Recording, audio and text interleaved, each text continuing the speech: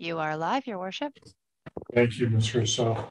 All right, Council, I'd like to call this Committee of the Whole meeting for April 13th, 2023 to order with adoption of the agenda. Someone want to make that motion for me, please? Councillor Devlin, second by Councillor Palmer.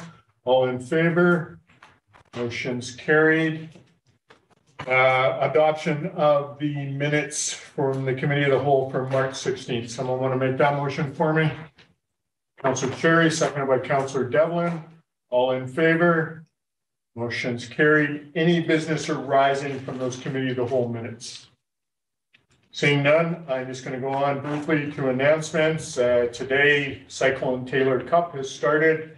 Exciting. Got to be part of the initial presentation and banquet last evening.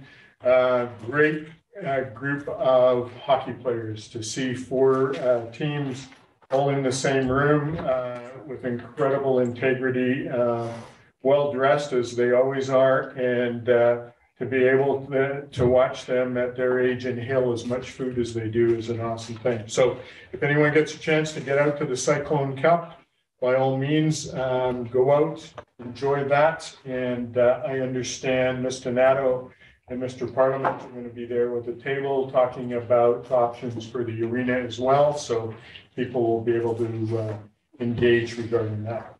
All right, we're going to move right on to staff reports. Public art in roundabouts. Mr. Nato, do you have a presentation or would like to speak to that? Sure, thank you, Your Worship. No formal presentation, just bringing forward a request from the Public Art Committee in regards to installing public art in some of our existing roundabouts. We've had several discussions at the Public Art Committee level on this topic. And before a formal resolution or recommendation comes forward through council from this committee, I thought it would be prudent to have a more informal discussion with council on this topic and kind of just discuss whether or not this should be referred to the Infrastructure and Planning Committee, as there are some concerns with installing public art in roundabouts. I know that it is commonly seen in other communities. There's no restrictions or there's no legislation that restricts public art in roundabouts. However, there are best practices for developing public art in roundabouts, and they are quite limiting to the type of public art that you can install in roundabouts. So I thought this warranted further discussion on that. We do have the 3 existing roundabouts. We have Wright Street, 4th Street, and the Nickel Road roundabout. And in a meeting that I had with Alyssa Becker, she is the roundabout engineer for McElhaney. So she did work on our existing roundabouts. And we had a conversation around the roundabouts and which would be suitable for public art if we did choose to go that route. And it was determined that the Wright Street roundabout could accommodate some form of public art if council thought that was appropriate. The 4th Street roundabout becomes a bit more controversial. We did receive a grant from ICBC to make improvements in that area around safety. So that would be problematic. And the Nickel Road roundabout is quite small to install a piece of art. So there's already a lot happening in terms of that intersection and what we can do there. So just wanting to have a discussion with council and maybe answer any questions, or if Mr. Black wants to chime in on anything regarding roundabouts. And I know what he's going to say. He wants a statue of himself down there, right? I'm not that vain, yes.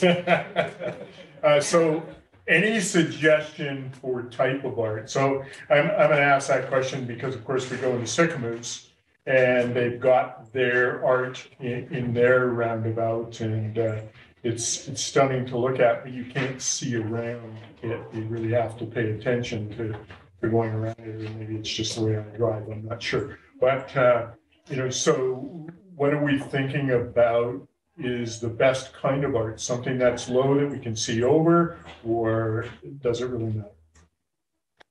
We haven't got into those details yet. I mean, you'll see all kinds of art all around the world. You'll see lots of public art in the roundabouts, and they're huge.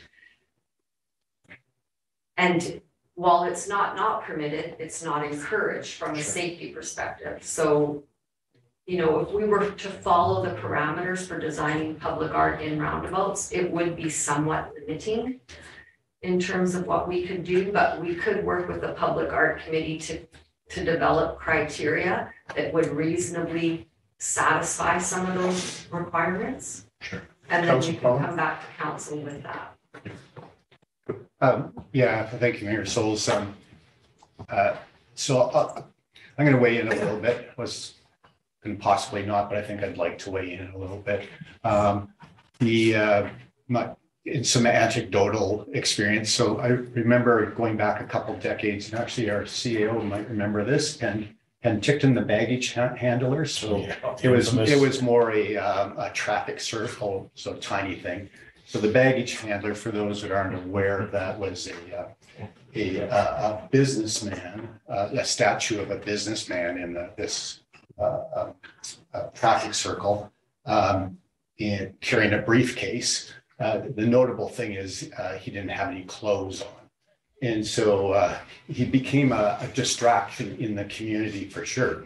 And some parts were stolen off of him and repaired and stolen again.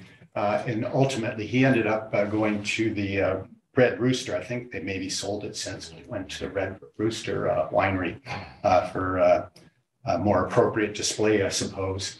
I just relay that because I think it talks about the public art in places, and there's an interest. And I, in general, am very supportive of the idea of public art in public spaces, and I applaud the art community. I'm also having talked with engineers over the years. We tend to be more generally a little bit less interested in art and more about the public safety or perceptions and engineering principles. And sometimes I collide in those zones. In Summerland, again, overlap with Mr. Parliament. I was involved with the roundabouts in that place. But more significantly, the Sicamous one, this is where I learned quite a bit.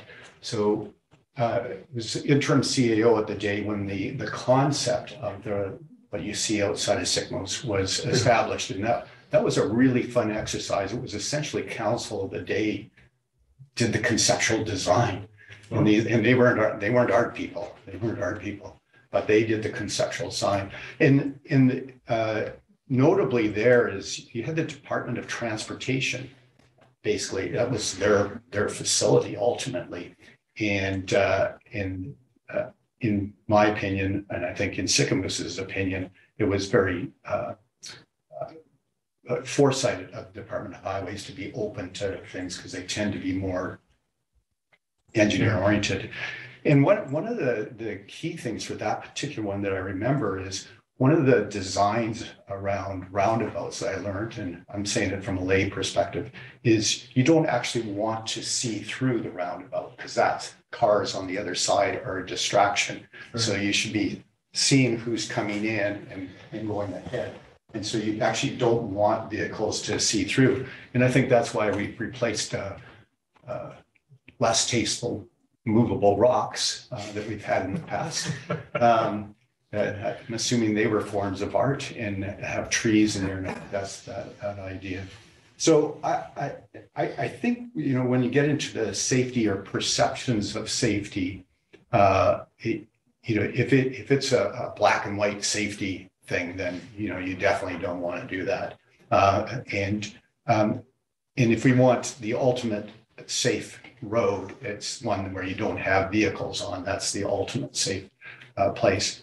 But how this can be done, and if so, I'm just saying that I'm very favorable towards, and it takes a little bit of sort of understanding the parameters. And if we go down that route, we may need somebody with expertise on roundabout internal design. And when we look at the 4th Street one, there's been some criticisms on the location of the road going or so the cycle path going across.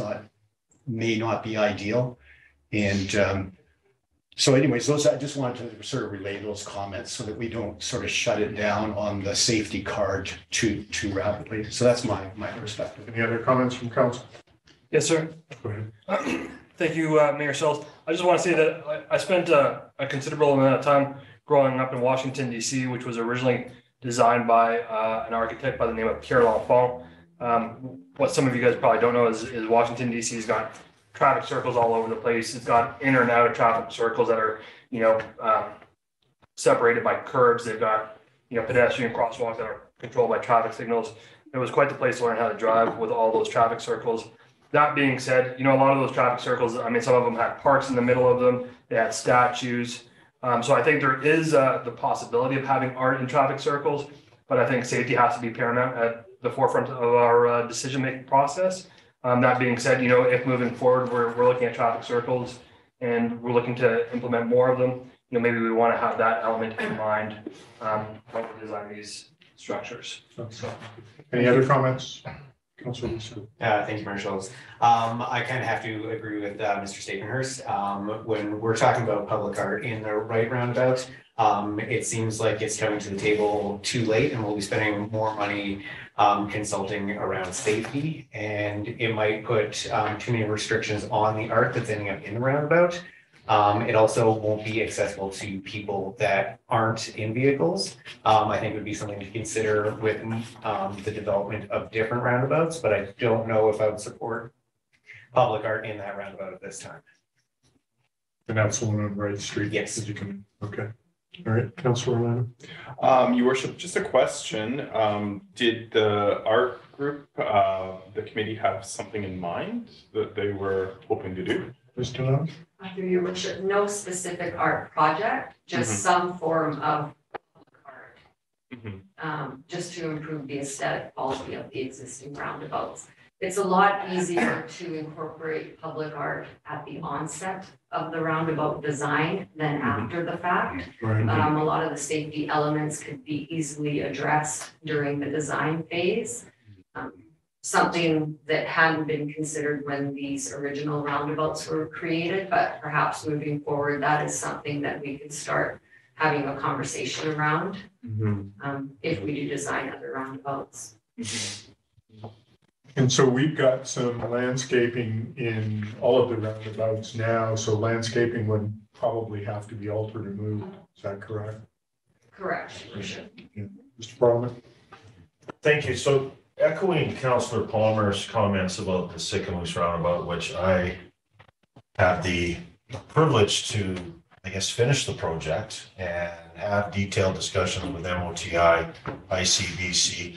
McElhaney led the consulting team working with First Nations, because embedded in that artwork is a story of Splash Scene and the Secwepemc, and you can see the language. And we went through all these discussions and basically echoing Councillor Palmer's concern, having gone through it, let's start the conversation with those key stakeholders. The difference was that roundabout in Sicamous was an MOTI project. It connects 97 to Highway 1. Whereas what we're talking about here is a municipal project. It's not part of the major provincial transportation system. But we went through the same discussions and we had concerns about safety and public art. And in the end, we were able to find a compromise. And luckily, we have the same consultant working here, and we had a great relationship with McElhaney, and we came up with what we thought was a good compromise. In addition to the public art, you see the lighting. And the lighting was also a challenge because that does distract drivers. There's a camera above that roundabout that you can go on the district webpage, and if you have nothing better to do, you can watch the traffic. It's 24/7. And it's amazing over time how the locals just get used to it. They don't look at the art anymore. They just follow the road and it's almost forgotten. So I've gone through this, and it starts with the conversation, get everyone in the room. I do believe there is a compromise there where you can have both. You can have safety and you can have something really cool. Good. So I guess, Mr. Nano, when we talk about that, are you okay with engaging with the art group and seeing what their proposal is? They brought it to you, is that correct? That's correct. And then just have that conversation with McElhaney and see what they say and go from there. Mhm. See how that transpires, I guess. That's my question to you. Yes, that would be fine, Your Worship. I'm not sure if there's an appetite to forward this to the infrastructure and planning committee. Is that? Do you want to talk about that further, Tim, at the PIC? I think it's at the sort of conceptual, it'd be fine. It'd be fine for it to come to the committee. Some of the thoughts that I'm having right now, sort of just sidestepping that for a moment, I'm just wondering if there's ways that the art community can integrate the landscaping components design and create essentially natural art so that it's meeting the design guidelines of roundabouts from a landscaping perspective, but is artistically done. Just a thought, but I'm not sure if the infrastructure committee would really have very much more to weigh in, really. Okay, so if we said that, Mr. Nano, Mr. Black, do you want to weigh in before I? Please, Your Worship. I would just request that prior to approval of any art project, that engineering has the last chance to look at the project and sign off on it. Yeah, I totally agree with that. And I think all of us would be comfortable with that. So if we can leave it with you. A couple of the items, a couple of the big items that are outlined in the housing action plan. We're really pleased with where we've gotten to at this point with a lot of internal and external community engagement. And we want to present these policies to council for initial consideration, to committee for consideration, feedback. Any questions that you guys have, please let us know. We'll do our best to answer them, and then subsequently we'll be looking at bringing these forward to council for formal adoption so we can get this process rolling ASAP. So with that, I'll give it over to Mr. Thompson, who should be online. Yes, Mr. Thompson, we'll leave it in your hands. Thank you.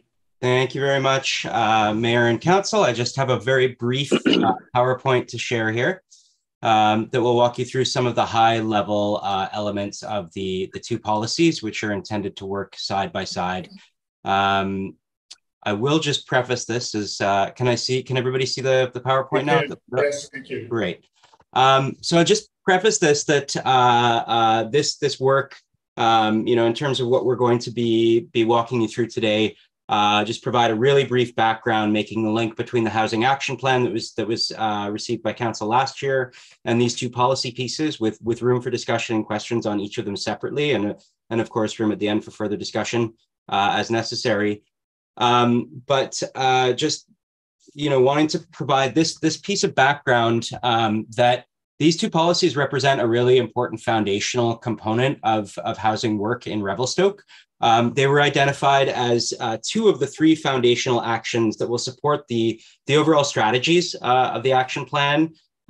So the first is first of the three actions is to develop a suitable community amenity contribution or cash in lieu program that essentially allows for developers and at all scales to provide cash contributions to an affordable housing reserve. So that piece of work is still in the hands of staff.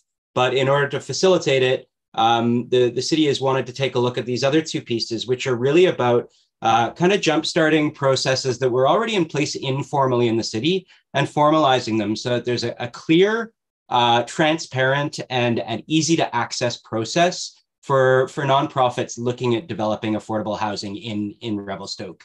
And the first is to develop a clear policy that outlines what an affordable housing reserve can be used for and how to use the online accommodation platform funds. And the second is about how to access city lands. And so these are two key pieces in that they provide the foundations for nonprofits that are looking at projects or in concept development phase to really move forward with projects in a way that the city can support them, where policies and processes are clear. And one of the underlining sort of elements of this has been to make it a non-burdensome, non-onerous process for nonprofits. We recognize that they tend to have limited capacity, largely operate with volunteer boards in place, and are trying to do really important work in the community. And so this process is intended to to provide access to the municipal commitments around housing in a way that is easy for nonprofits, but provides the right levels of due diligence at the right stages of the process to minimize risk to the municipality and to ensure that all partners are working towards achieving goals collectively. So the first policy I'll be talking about is the Affordable Housing Reserve Policy with an online accommodation platform fund. So we've combined these two. There's a lot of parallel between what an Affordable Housing Reserve Fund is typically used for in a municipality and the outlined requirements around OAP funds. And so we built them into one policy with the recognition that they may need to occupy different actual sort of bank accounts or funds from a financial perspective. But essentially, the objective of this policy is to address the effects of the housing crisis by working towards the two elements or the two strategic directions of the Housing Action Plan, which is to support residents who are vulnerable and experiencing housing barriers, and to increase the supply of affordable housing and workforce housing, largely rental, although at the discretion of council, other forms of housing can also be considered as it's outlined in the policy. So what does that mean in a practical sense? It means that the focus is on land or unit acquisition, if there are units available, contributions to improve existing conditions to affordable housing, to offset city development cost charges, particularly DCCs, which municipalities have the opportunity to reduce. But of course, that infrastructure spending has to come from somewhere. And so often municipalities will use the Affordable Housing Reserve to waive the DCC requirement for affordable projects, but then take those funds from the Affordable Housing Reserve as a contribution to the project, and then of other forms of grant supports. So OAP funding, quite similarly, is focused on acquiring, constructing, maintaining, or renovating housing or shelter or land used for housing or shelter, and then supporting housing, rental, or shelter programs.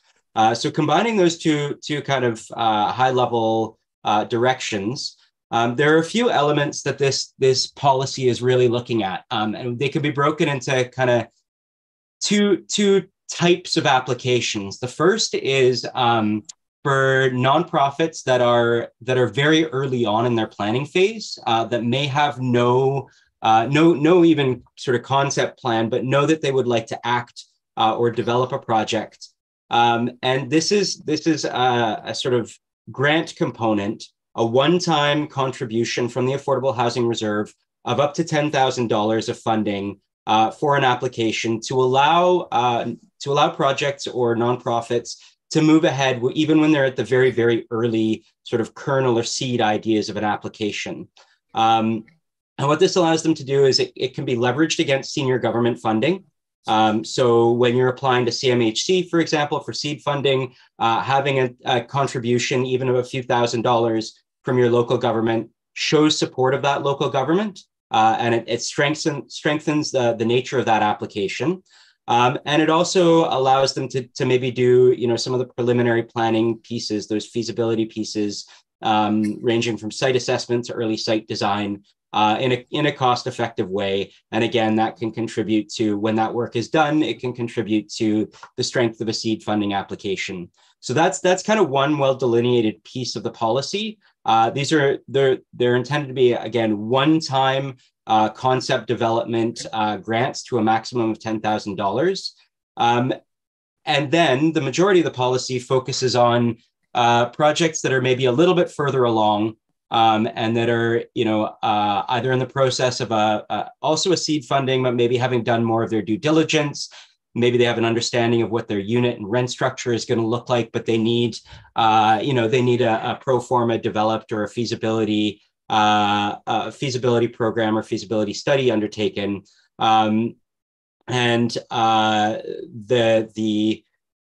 Affordable Housing Reserve grants can then kind of move towards not supporting that work directly, but instead supporting the either the DCC waivers or the acquisition, construction, or renovation of affordable housing. And again, the way that the policy is structured is we've structured it to essentially support or strengthen nonprofits that are going through various applications, and their applications to senior government can be staged in a range of different ways, from early seed funding all the way through to project development funds, to BC Housing, all the way through to capital fund applications through things like the Community Housing Fund. And so the Affordable Housing Reserve is intended to, or the policy is intended to support nonprofits that are at any of those stages of funding by stepping up and showing that there's a matching commitment of funds from local government. But in this case, really kind of directly tied to the construction or the development or the making of the units, the bricks and mortar piece. And that can be anything from, again, supporting the development side of things through a DCC waiver, or just a direct grant that supports the construction of the units. So some other key elements of this policy is that it's intended to move fairly quickly, with a time period of sort of a 30 calendar day response period from the city when a successful application is made and mayor and council approve it. The funding is generally intended to be a one-time non-renewable capital grant, with the exception of that early concept development that has a maximum limit of $10,000. And of course, the city of Revelstoke is under no obligation to spend all of the available funding in any given year. Funds can roll over from year to year with this policy in place. And so if a good application comes in one year and may be eligible for a larger piece of funding, those funds would be available. Or if they're kind of distributed out over a number of years, the policy allows for both approaches. So I was planning to pause there for some discussion on this piece before we move into the land disposition discussion. Any comments, council? Any questions or concerns? Councilor Orlando. Your worship, a question regarding maybe the last point on capital funding. One of the challenges for nonprofits developing housing is having an available capital pool. Essentially, they don't have one and they rely on big federal and provincial grants.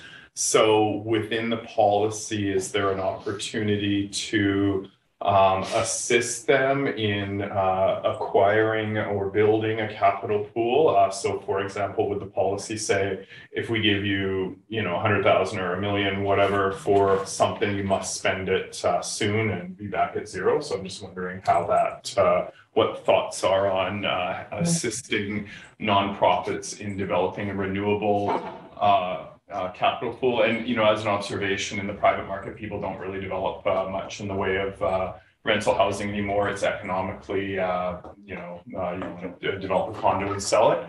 And sort of having nonprofits operate in building rentals only without being able to get their capital back after selling it puts them at a sort of natural disadvantage. I understand that's what they're largely in the business of doing and developing rentals, which is much needed, but it's like catch-22 there. So just gathering some thoughts on that. Comment, Mr. Thompson. I'll respond to the first question. In terms of helping to develop a sort of capital pool, this policy is really intended to provide direct capital support for specific projects and specific builds, and is therefore tailored around kind of best practices for affordable housing reserves and affordable housing reserve funds from communities around BC. I think it's a good point that's made. Nonprofits do have a challenge in building up their capital funding pool. However, because of the limited nature of local government funds typically available through a reserve fund, this is kind of targeted to be leveraged towards specific projects when a nonprofit has a concept or a project that it wants to bring forward. I would suggest that when it comes to kind of the viability and the sustainability of nonprofits long term, while there may be a role for the municipality to play, and it may even be a strong one, in the case of a housing authority or something, that really should be considered in the overall kind of viability and operation of a nonprofit. And the reserve fund is intended to kind of be very project specific and very project focused to kind of see achievable and tangible gains in affordable housing in a given community. And the reality is that given the cost of construction these days, often affordable housing reserve funds are a fraction of the actual capital that's needed. And so access to those senior government dollars are typically required. And what the reserve fund does is it allows the municipality to step in and show support and to provide some key contributions to specific elements of a project, for example, a DCC waiver or something along those lines. So I think it's an excellent consideration around the sustainability of our nonprofit sector, but may be part of a larger discussion. Although I'm not sure if Mr. Simon has any further thoughts. Your worship, if I may, and just to break this down to put these policies in their most simplistic manner, the whole intent behind both this policy and the subsequent land disposition policy that will be discussed is nonprofits, whether it's just them or in partnership with the developer, they have an affordable housing project in mind. They want to apply for city funds and they want to apply for city lands. Very low barrier to entry. Fill out a very basic application. Give us your thoughts on your concept. We'll bring it forward to council, and within 30 days of an application, you will get a non-binding letter of intent signed by the city saying we will support this project with $100,000 of affordable housing reserve funds going towards the project and this piece of property. Go to senior level of government and get the support from them, BC Housing, CMHC, whoever it may be, and you already right off the bat show that within 30 days of this idea coming to fruition, you have support from the local government. So it's all about low barrier to entry to these projects. And I think a really good tangible example is the 24-unit apartment complex on Humbert. You can talk to the Housing Society and some of the challenges and the uncertainty in the process at the beginning. These costs of DCCs, and we gave them a 50% waiver, and then there's utility costs. This would axe all of that conversation, and it would give them a very clear avenue of how to get their proposal in front of council and have council be that final decision maker to say, yes, we support the project, go to the next level of government and get the support. That's the nitty-gritty intent of these policies. Thank you for that follow-up, Councillor. Yeah, thank you very much, everyone, for the responses. Just a quick follow-up question. This is very detail oriented on the first point. It mentioned a $10,000 cap for initial development funding. I believe, and I don't have it off the top of our head, but our initial costs for contractors who are doing design and build or design components of the existing project is more than that. And I'm wondering why the cap at 10,000 was decided at. Yeah, I will speak to that. And Mr. Simon, if you want to jump in. The reason that we selected that is because there are other funds available out there to do early concept development work. The primary one being CMHC's seed funding application. And with the seed funding application, nonprofits are eligible for up to $50,000 in grants and up to $200,000 in forgivable loans, depending on the size and scale of a project. So there's a very well-defined senior government avenue for accessing funds that will support a lot of that early work. In this case, the $10,000 cap is intended because there is a risk that multiple applications could come forward for various projects and easily draw down the affordable housing reserve on concept development work alone. That's maybe not likely to be a risk in the next year if there are only a couple of nonprofits operating, but in an environment that's conducive to nonprofit housing development, you may see that interest grow over time. And it's essentially designed as a cap to protect the majority of the affordable housing reserve from just being drawn down by concept development work that is very well funded through other avenues. But at the same time, we understand the value that a small contribution from local government can make toward a seed funding application, as it shows willingness to partner and an interest from the municipality's perspective to see a project move forward. And so that small grant can be used to leverage larger amounts of senior government funding through seed funding. Another one that can sometimes come up is BC Housing's project development funding as well. So it shows that small amount of matching funds, and it's really intended to be kind of a leveraging point and to some extent to protect the reserve from kind of overly being drawn down by concept development alone. Thank you. Councilor Lucia. Thank you, Mayor Sills. In regards to this policy, it keeps talking about affordable housing. If there's nonprofits coming forward with a social housing project or an emergency shelter project, are they still able to access these funds?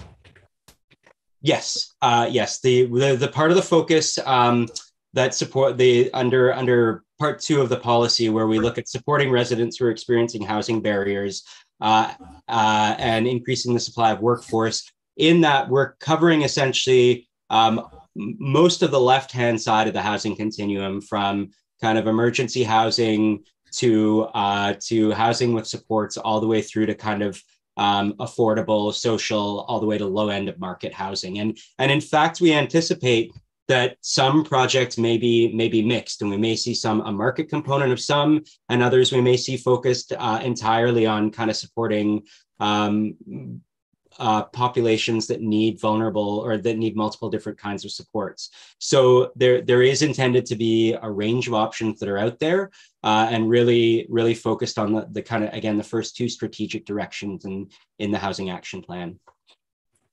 Thank you, Mr. Thompson. Mr. Simon, any follow-up?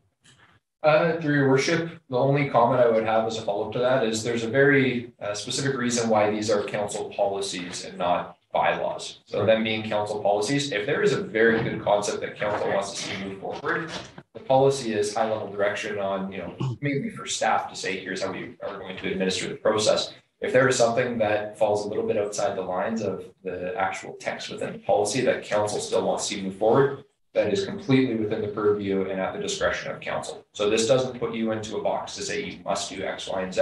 It says, generally speaking, here's how we want to use these funds, and here's what we want municipal land to go towards with respect to affordable housing. But certainly don't think that if there's a really good idea out there, that it won't be something that staff will bring forward or won't bring forward for council consideration. So we shall follow. No, thank you very much. Any other comments or questions from council? Anything further, Mr. Thompson?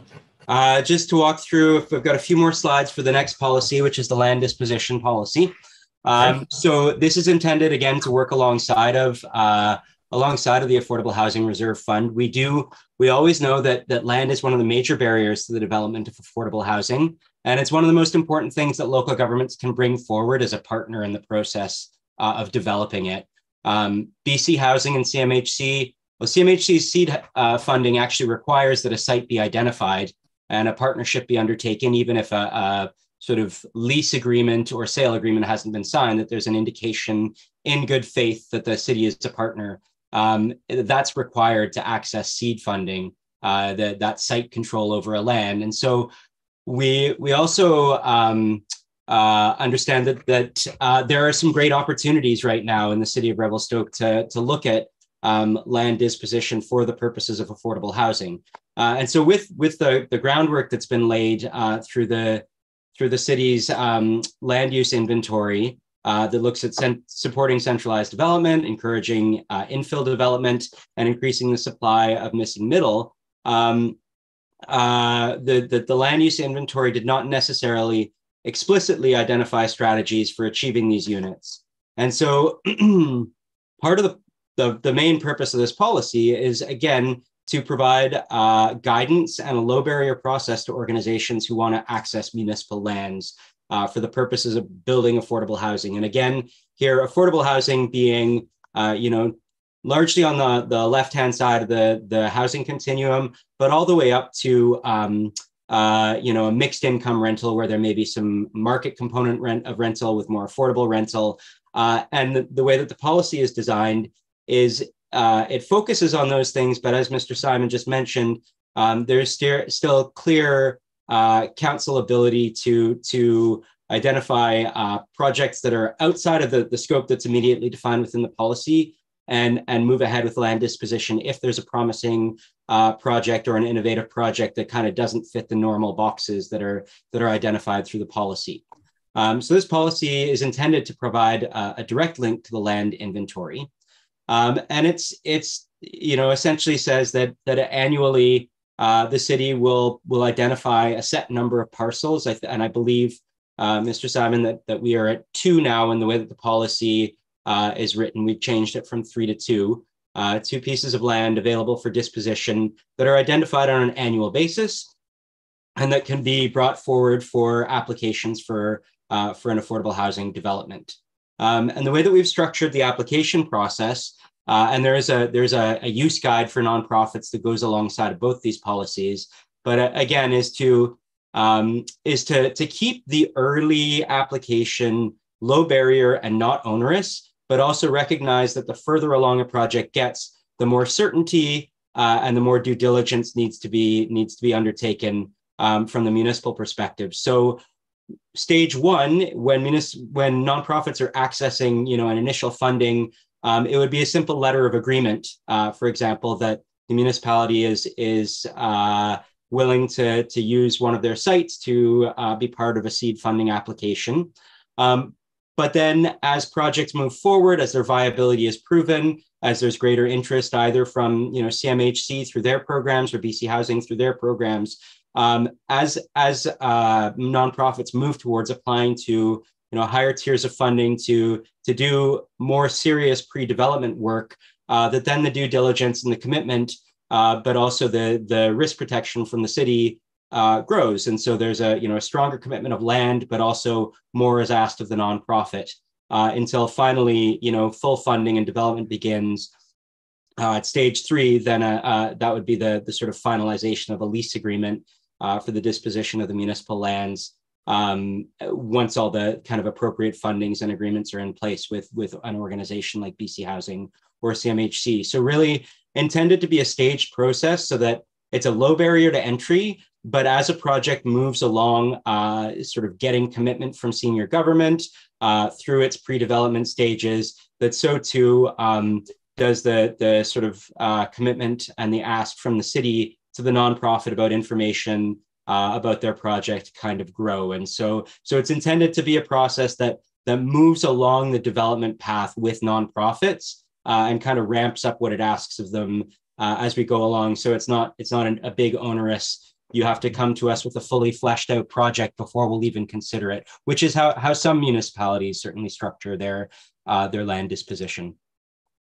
So in terms of the applications, they will be accepted at any times, but of course, dependent on the available municipal lands.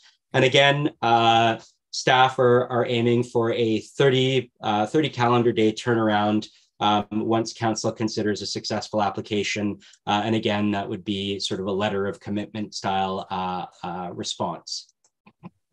And that's it for sort of the presentation today, but I think there's probably more questions.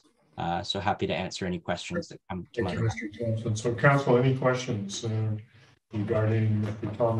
Thompson's presentation? Councilor Lucio. Yeah, thank you, Nichols. I was just wondering why we chose 2 parcels of land per year to be released for affordable housing. Mr. Simon, comment on that. Through your worship to Councilor Lucio, certainly the conversation on the comprehensive land inventory will be a subsequent conversation, and council will see how it's structured. Certainly you can include more than 2. What we want to do is make sure that we're not overwhelming anyone who's looking through a catalog of potential properties to see a list of 70 properties that they may have access to. I will say, just because 2 are identified does not negate the ability for a proposal on any other property to come forward before council. It's what the city is saying. These are 2 properties that we think are most suitable for affordable housing development. And again, this still needs to be approved by council. So council will have the final say on how many properties we convey to the community are suitable for nonprofit housing development. But we want to make sure that we're focused in terms of the properties that are most suitable. And council will see as we delve into the land inventory at a later date. We don't have as many properties that are suitable for housing development as one may think. Right. Good. Follow up, Councilor. Yes, thank you. So when they're putting in that initial application, are they coming forward with land they want to use, or are you guys directing them to a parcel of land that their project would work best on? Through your worship, the way we envision this, and it will vary depending on the sophistication of the proponent as they're coming forward. Some of them will have a lot of experience in the field, some of them won't have that much experience. So that will depend on the level of engagement that staff need to have at the onset of the application process. But generally speaking, it will be at the request of the nonprofit as to what is most suitable for their project and any insight that staff can provide at that time to make sure that we don't have nonprofits that are going down the wrong path right from the beginning, and that they're selecting a parcel that is most suitable for their project, and more importantly, most suitable for the needs of the community will be a big conversation as part of that application review before it's brought to council. Okay, thank you very much. Any other comments, questions for Mr. Thompson? Seeing none, Mr. Simon, you have further comment? Through your worship, just to all of council, just one thing. I know sometimes we see these policies come forward and it's like, oh great, another policy, and the planners love their policy and it can be super dry and it doesn't seem like it's much. But I do want to say to council and to the community that these two policies to say how we support financially and how we formally dispose of land for these important projects in conjunction with a comprehensive land inventory are game changers. We have inquiries constantly about, we want to develop affordable housing or a project that has a mix of affordable and market rental housing. How do we make it happen? And when the answer from staff is, well, we don't really have a process right now and you can make a request to council, but it's not formalized, that is a deterrent for many. So formalizing this process, and again, I know it seems like not much, but it's just policies on paper. This is a very, very big, crucial step for the city to take, in my opinion, as to actually supporting affordable housing development within the community. So I don't want that to be lost with this process, because the policies can get a little bit dry and technical at times, and we certainly appreciate that. Appreciate that input, Councillor. Your worship, just one follow-up question. So if my understanding is this is limited to nonprofits accessing this funding.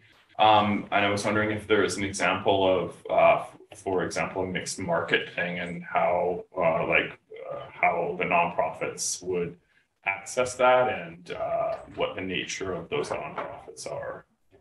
Through your worship, and Mr. Thompson can add in anything that I missed. While the policies are generally geared towards nonprofit, you'll notice in them there are some opt-out clauses that are specifically at council discretion. There is some great financing from senior levels of government. CMHC has great mortgage financing, it will be 40-year mortgages for rental items that achieve affordability over the long term. And we don't want to negate the ability to support projects like that within the community, but we want to make sure that it's providing affordability in perpetuity. So with those projects where there is a mix of market and non-market that would come forward, what you would probably see is a pretty strict housing agreement recommendation from staff, so that the affordability measures that are required through things like CMHC financing are provided in perpetuity for the project. So it doesn't negate the ability of a for-profit developer to make an application, but their project has to demonstrate at a very high level, if it's going to get city support, affordability is achieved in perpetuity. And one of the things that we need to be cognizant of is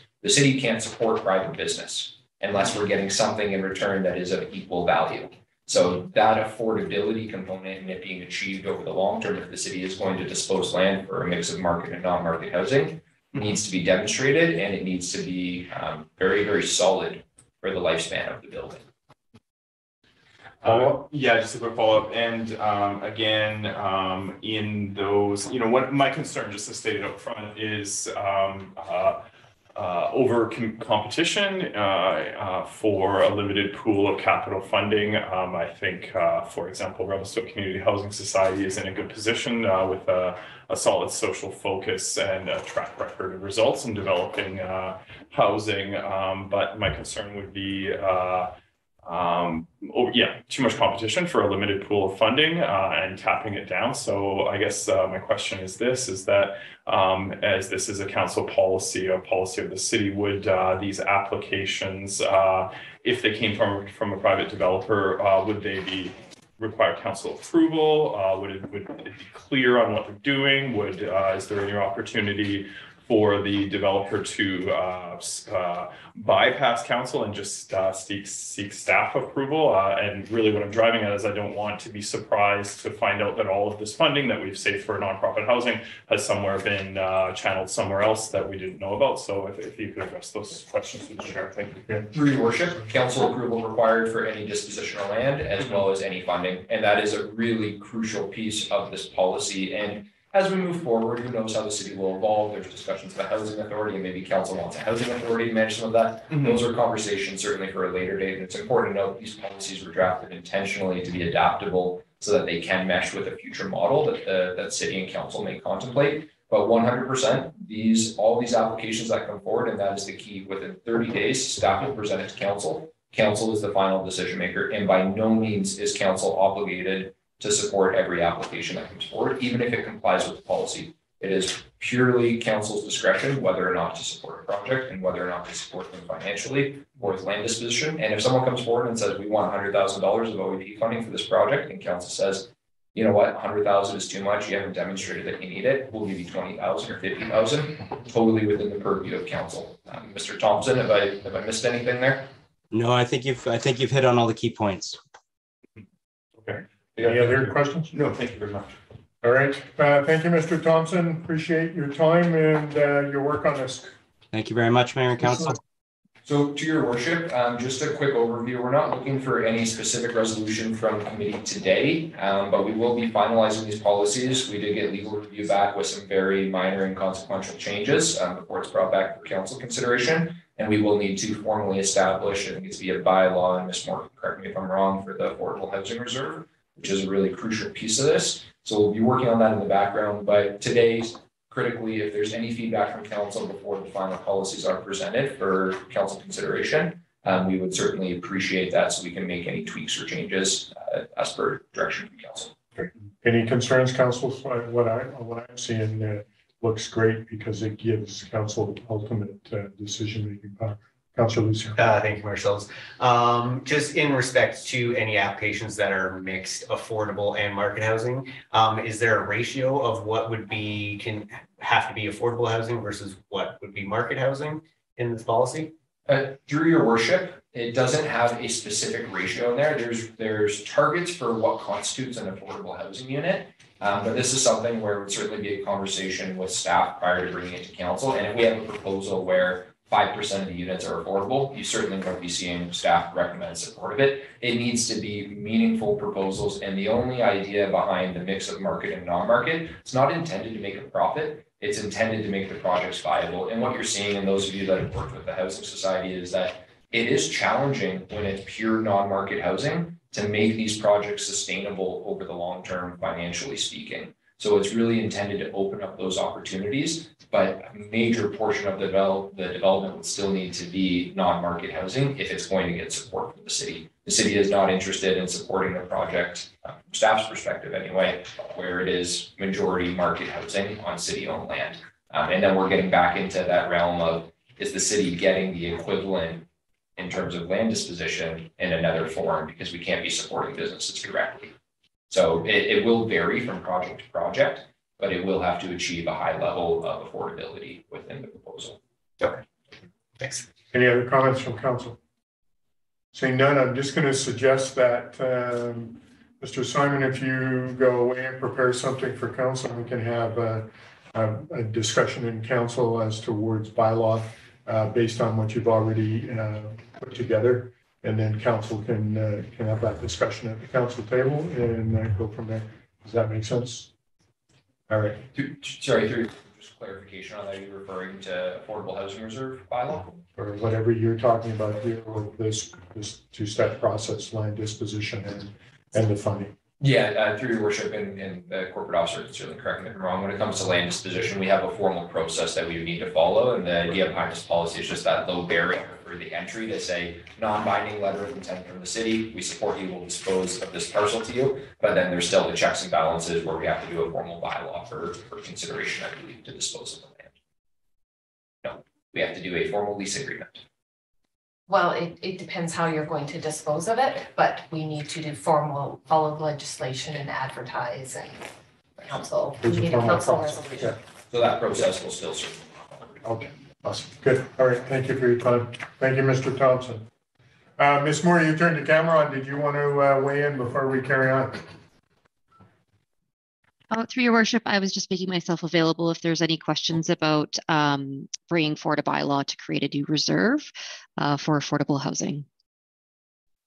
Okay, any of you want to talk about that? Not at this point, thank you. Okay. All right, we're going to move on to poverty reduction and food security. So Ms. Braun, do you have a presentation? Mr. Attia, you have a presentation.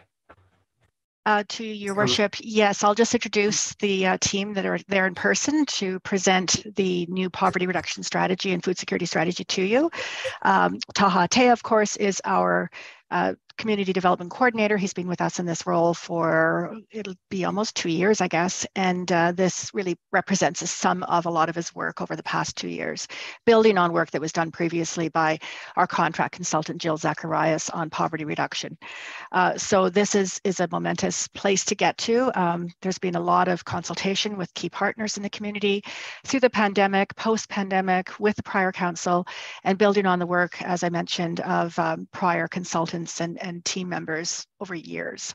I also would like to introduce Melissa Hemphill. She is our food security coordinator, contracted through Community Connections, with funding support from both city taxation and EOF funds.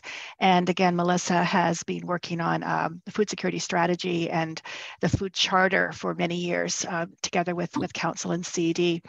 So again, both of these strategies were developed with guidance from the previous council to address poverty reduction and food security needs. And I think it's worth saying that these are really very much in accordance with the strategic priorities of the current council, including affordable housing, socioeconomic impact analysis of development on resort lands, food security, sustainability, and climate change action. So I'll turn it over to Taha to go ahead and begin the presentation. Okay. Taha, you're up.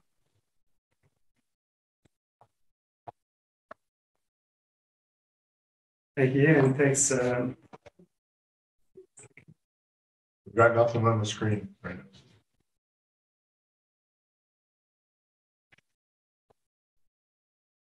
There we go.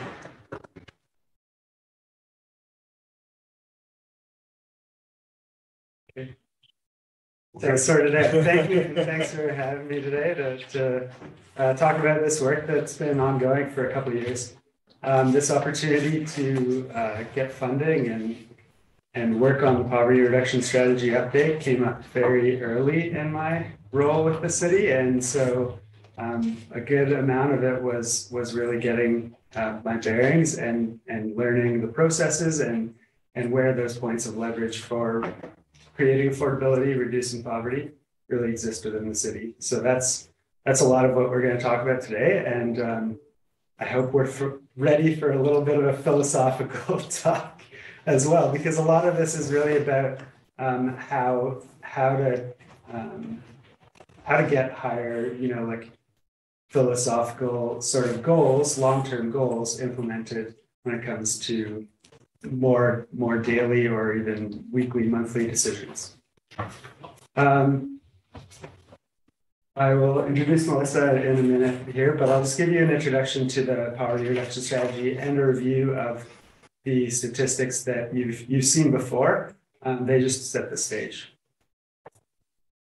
So median household income and census age distribution, these are really just setting the tone for how much the community has changed in the past 15 years, but even in the past 5 years.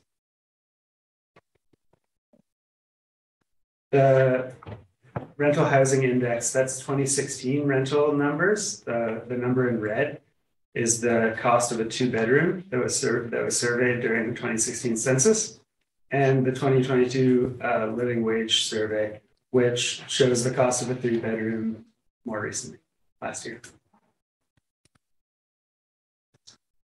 The living wage average for 3 years, which compares us to a number of interior smaller communities, and along with that, really shows that affordability has been more of a challenge here than even in some other, larger or what we think of as destination communities. Nelson being the one there.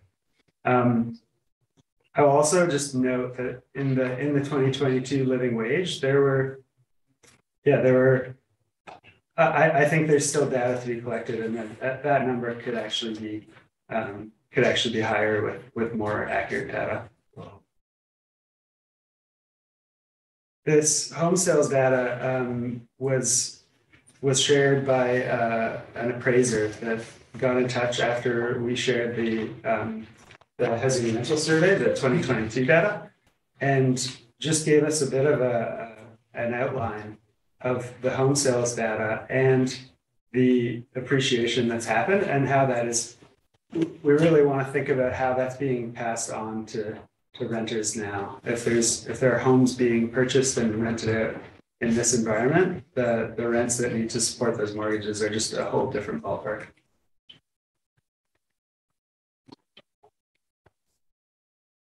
So I've gotten in front of you and other groups with that data before, and sometimes I think the reaction can be to clam up because it's a huge issue and it crosses a lot of different sectors, parts of the community.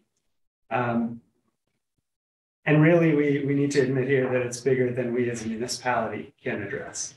That's one of the first things we need to note. But when we think of other examples of where bigger problems have been taken on by municipalities, climate change is a really good example, actually, because recognizing that it's a bigger issue, that it's actually global, doesn't prevent us from recognizing a commitment to action. So the sector and organizational overview is really about understanding that the services that we have in large part in the community are actually the envy of other communities, and that's what makes up a lot of the supports. The community makes up a lot of supports that exist here. Our ability to leverage funding and support the creation of new innovative programs and services is really a highlight of the work that I've been able to do for the past couple of years. Nevertheless, the nonprofits that offer those services are facing the same cost increases, and they don't get to adjust their prices or pass them on to anyone. They're kind of as a grant receiver, they're taking the price of their services from a different order of government usually. And really the way of working with nonprofits is really something that we want to focus on through this strategy. I'll just note that the work that Mr. Simon just presented is a great example of a nonprofit partnership for a really, a goal that's extremely important in the community and will have a huge effect on affordability.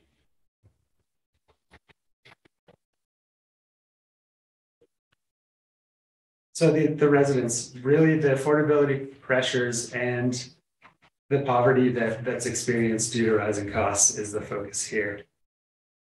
We know that residents are being displaced and that the workforce shortage that employers are noting is connected to that. And there is a record demand for services at the nonprofits still. At some point, those nonprofits might see fewer numbers, but that will really be unfortunate and probably a signal that displacement is really picking up. So Taha, when we're talking about lower numbers, so nonprofits seeing no lower numbers, are we talking about people now are not just displaced from their home, but they're having to leave our community to be able to survive? Yeah, absolutely. A lot of this work was capturing lived experience in various survey formats, in various formats, really. And displacement was something that was noted multiple times, and not just of seasonal residents. In the results from the emergency housing, the program, a lot of the residents who actually searched for housing during their stay at emergency shelter, they weren't able to find it. and left the community.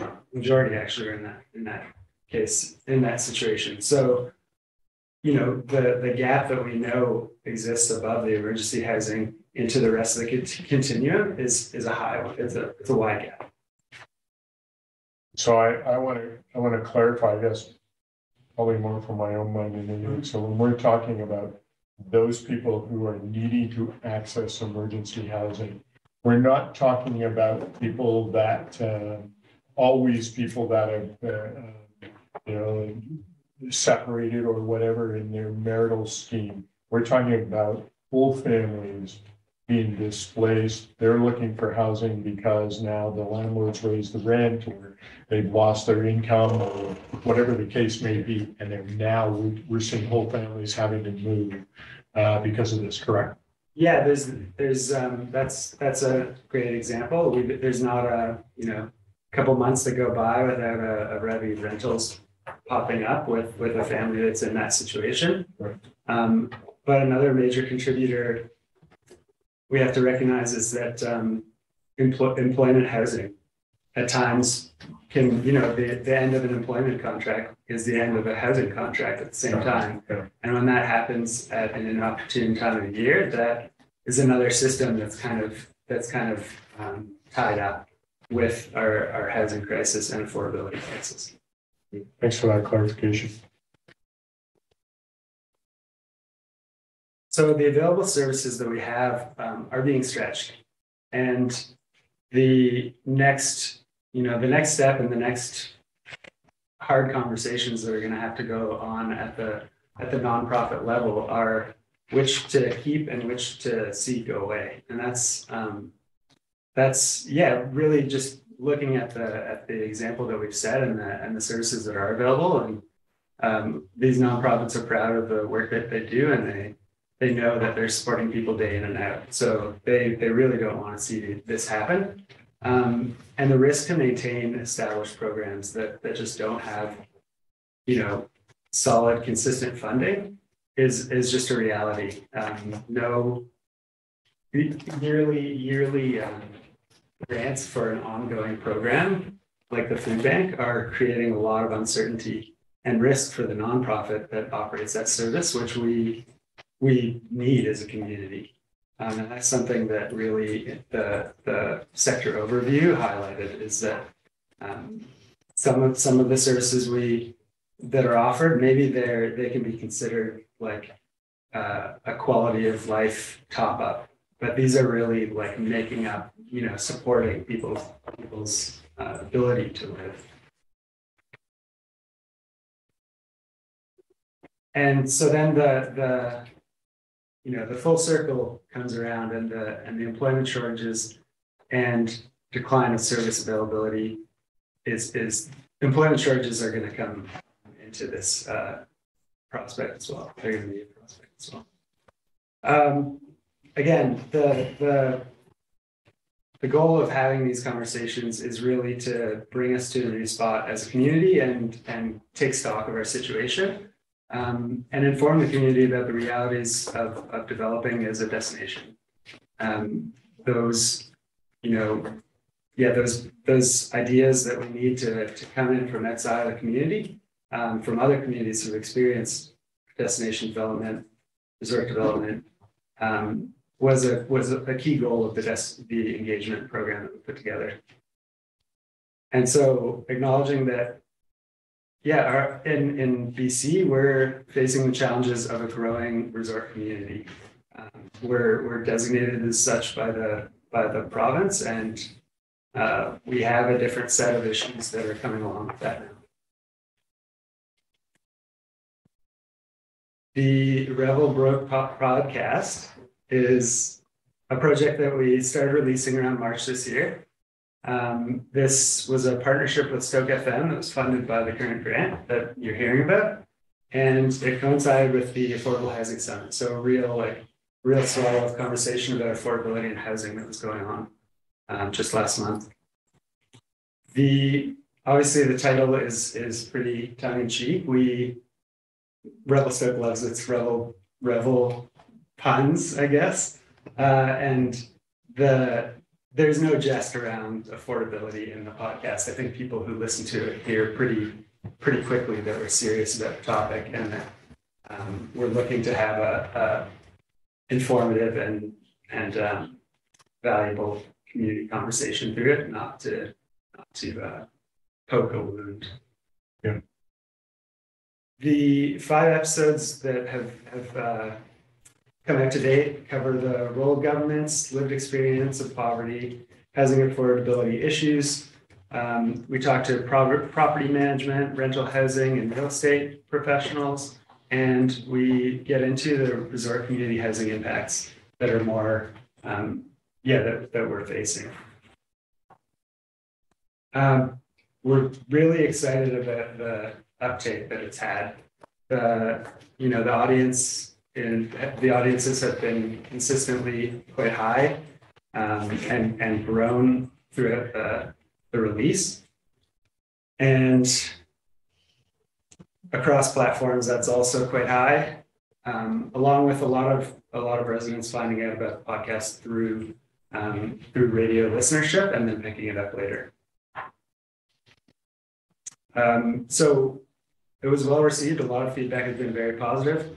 The last couple of episodes have been paused really because so much has happened in the past even month since the release date started, that we have new information to share, and we really want to highlight the work that the city's doing on housing, and talk to those that are really informing these decisions. Mr. Simon,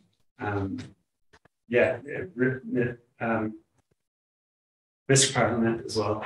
Just a lot of really key and progressive thinking about how to stimulate housing supply, affordable housing supply. Perfect. And so those key messages, one of them you already heard, but also that we benefit from having a diverse economy. A lot of resort and destination locations don't have the benefit of the foundation that we do. And that's something that we can really use to our advantage. We have opportunities to influence where we're going. There's, one of the common themes really is that this track of development, it is one way in a sense. There's a lot of growth that comes with being a destination. There's a lot of visitation that comes with being a destination, and that tends to grow over time, especially when you have a place that has high quality of life and amenities like we have. But the how you influence your trajectory is really where it is, and really where council can make those decisions to influence our direction. And finally, to communicate that our leadership is acting on these issues and planning for the community's future. There's an immense amount of work that's happened in the 2 years that I've been working for the city of Revelstoke, starting really with the OCP and the amount of collaboration that happened across the community and internally to make that happen. And we're getting to the points where actionable, big changes are achievable, and the community needs to know about that. And I guess by way of that, I think Melissa's work is a really key part of the change that our community has seen over the past couple of years too. She's been working on a food security strategy for a chunk of it, and I was able to get on board towards the end of the strategy. But please come on up and share your work with us. Thanks. Thank you. Thanks, Tom. I'll be back. Good. Thanks for having me. I believe you guys have all seen this now, which is great. I hope you enjoyed reading every detail of it. Sorry, I'm doing something here. So the 2022 food security strategy is one in a line of work. So we started with a food security charter that was adopted by council in 2014, and that's a really nice guiding document for how we want to be as a community when it comes to food security. And then a strategy was commissioned by the city, and one of the main recommendations in there was to develop a food security coordinator position. So here I am, 8 years later, and we've done a lot. And in section 6 of the updated strategy, you'll be able to hear about or read about a lot of the successes. And so a new strategy was commissioned by 2 local women, Haley Ross and Amy Clark, who have been involved in the food movement for quite some time, right alongside me. And so the strategy is a result of lots of public engagement, identifies, revisited our food security goals. What do we care about in this community? What's going on? What are the gaps? And then coming up with lots of recommendations of what we could do to improve the situation. And so it followed really similar methodology of measuring our level of food security in the community, and kind of refined the vision, brought some more social justice elements and reconciliation consideration into the strategy and goals. And so through that methodology found that while we have increased our local food production by about 10,000 kilos a year, it's actually a lower percentage of providing our food needs because our population's grown. So we're facing a lot of the same challenges that we were back in 2014, but they're amplified. And the pandemic really showed us that. We all experienced empty store shelves. In fact, yesterday there were no eggs in Save-On. It still happens. Our supply chains are quite threatened. Climate change is a major driver of why we need to look at this and not just depend on a global food supply chain to serve our needs. What a great success that we've experienced is an increase in the availability of regionally produced items. So there's a real appetite in the community for local food, and that's going really well, and an increase in the quantity and quality of food programming. So Revelstoke cares about local food, and that's really fantastic.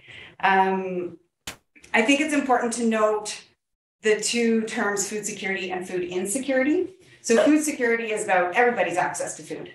What is it? Where do you get it? How much does it cost? How well does it serve your needs? And food insecurity is about those folks who can't access what they need for particular reasons. Often it's income, but there's also systemic barriers, physical barriers that get in the way there. And so food insecurity kind of sits under the umbrella of food security. And so I'm able to address both of those elements in the work that I do with Community Connections through managing the food bank, community kitchen, food recovery program, and the policy work that we've been working on. So the strategy gives a lot of recommendations for achieving each of the goals that we have, but there's 15 very high priority recommendations. So those are the ones we're going to focus on first. They are the highest priority because they have the most potential for building the resilience of our food system and our food security. And because 14% of interior health residents are food insecure. And I'd say in Revelstoke, the number is likely higher because of all the affordability issues that we're hearing about. And so that's folks who are living in poverty systemically because of all kinds of reasons in their life, or short-term poverty because of a job loss or something. So we try to address all kinds of different things in the strategy and in the work that we do. So moving forward with the plan, it's pretty hot off the presses here. We're taking the steering committee that helped to create the strategy and turning that into an advisory committee or a working group to help implement the recommendations. It's definitely not just my work to fix this problem. There's lots of stakeholders that have opportunity and leadership and purview to be working on this issue in all kinds of different ways. And so to help stakeholders understand that, the first part of unraveling this is meeting with those stakeholders, presenting the strategy, talking about the recommendations that they intersect with, and helping to support them to implement those recommendations in whatever way they can. I'm super grateful for the support from CED to fund the position and help to propel the work. It provides leverage for additional funding to accomplish the work that we have and continues to. Some of the things that I'm most excited about in the near future is the opportunity for digging into learning about reconciliation that colonialism plays in our food system today, not just in the past, what Indigenous food sovereignty means and what we can do to support it. I'm really excited about getting viable land into production. It's a huge challenge here in Revelstoke with development pressures, cost of land, access to mentorship, skilled labor, all of those things. It's really tricky to increase our food production here. So we need to be creative. We need to be looking at public land, urban land, and really think about what we could be doing as a community. We need to utilize technology and innovation around greenhouses and vertical growing and all those sorts of things that will help overcome the geographical and climate change challenges that Revelstoke has, like gray, cold days like today, where greenhouses are sprouting all over the country, but not here yet. I'm also really excited about our community's understanding of food security. No, I don't like when we first started this work, general population didn't even understand what the term meant, but I think we now do. We get that it's about what food we can access, when and how, and who gets to do that. We understand it's important, and again, we're passionate to support local. Pop down a block from here, Saturday, April 29th, I think is the first outdoor market, and you'll witness that. It'll be awesome. The market is even growing this year because there's such demand. And the last piece I'm really excited about is policy. Yeah, Paul, let's nerd out on some policy. A lot of the recommendations in here that relate to the city are around policy. So helping more food production to happen and helping support food or land get into production, supporting the staffing, the programming, the access to city infrastructure and assets in order to do all of that work is going to be great. There's some low-hanging fruit in the strategy for the city to consider, and I'm happy to work with staff or council to dig into those things for sure. But some of them that I hope you can consider in the near future as you work on housing developments and land disposition and that sort of stuff is considering the opportunity for producing food on land and what do you have at your disposal for including that in projects on public land or private land. And looking at providing in-kind support, especially to farmers markets whenever possible, so that really low barrier to operating those and keeping it low cost for the vendors to be there. That's a big piece for those small businesses. And working together with CED to develop the metrics and continue to measure how we're doing with food security over time. So I'm not going to get into any more detail today, but happy to answer any questions. Council, any questions, Melissa?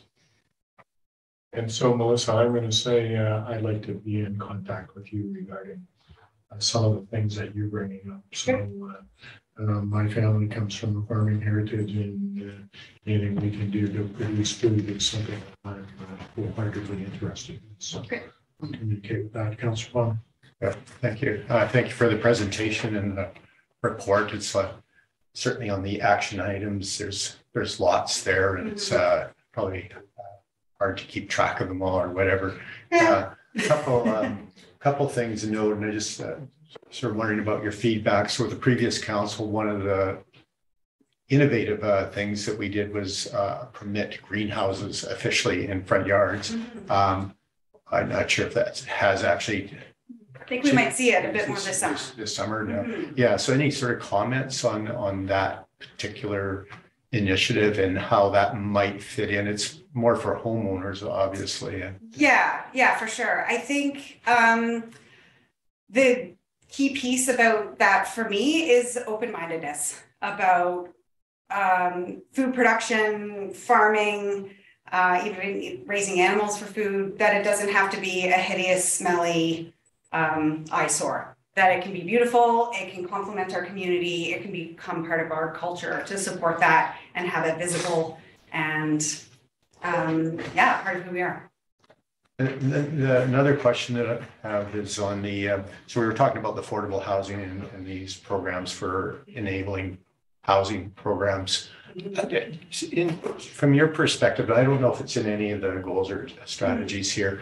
I'm wondering if there would be some wisdom of having that component for affordable housing, saying that strengthens the application of community gardens or whatever. And I'm not sure what all the the barriers for those that are in affordable housing units. But I think back to my childhood, living in affordable housing or government subsidized housing. We did have that was a crucial component of our ability to live there, was that we had a garden and enjoyed it. So just any sort of comments on that as it applies to that policy that we were talking about earlier. Yeah, for sure. I definitely think it should be encouraged and considered around the financial implications of maintaining that, but that's given a priority because what fires my passion about food is how it brings people together. And I think in any housing development and in Revelstoke as a whole, community is what it's all about. And so a garden is a magical place to bring people together, to share skills, to share food, share life. So I think any way that we can incentivize it and support it to happen is a good idea, but recognize that it requires ongoing work to maintain and bring people together. It may not happen all on its own, and so I think it's an important consideration. And then last sort of question. So on the local food initiative, the farmers market, of course, everybody in Revelstoke loves it, and there's been different sort of ebbs and flows over time. Is there anything that at the council level isn't working quite well now? And is there stuff at the council level, policy level that, is there any sort of anything off the top of your mind? And maybe it's a conversation for later on one-on-one, but is it working? So I think from the community's perspective, it works really, really well. It's a sort of celebrated place.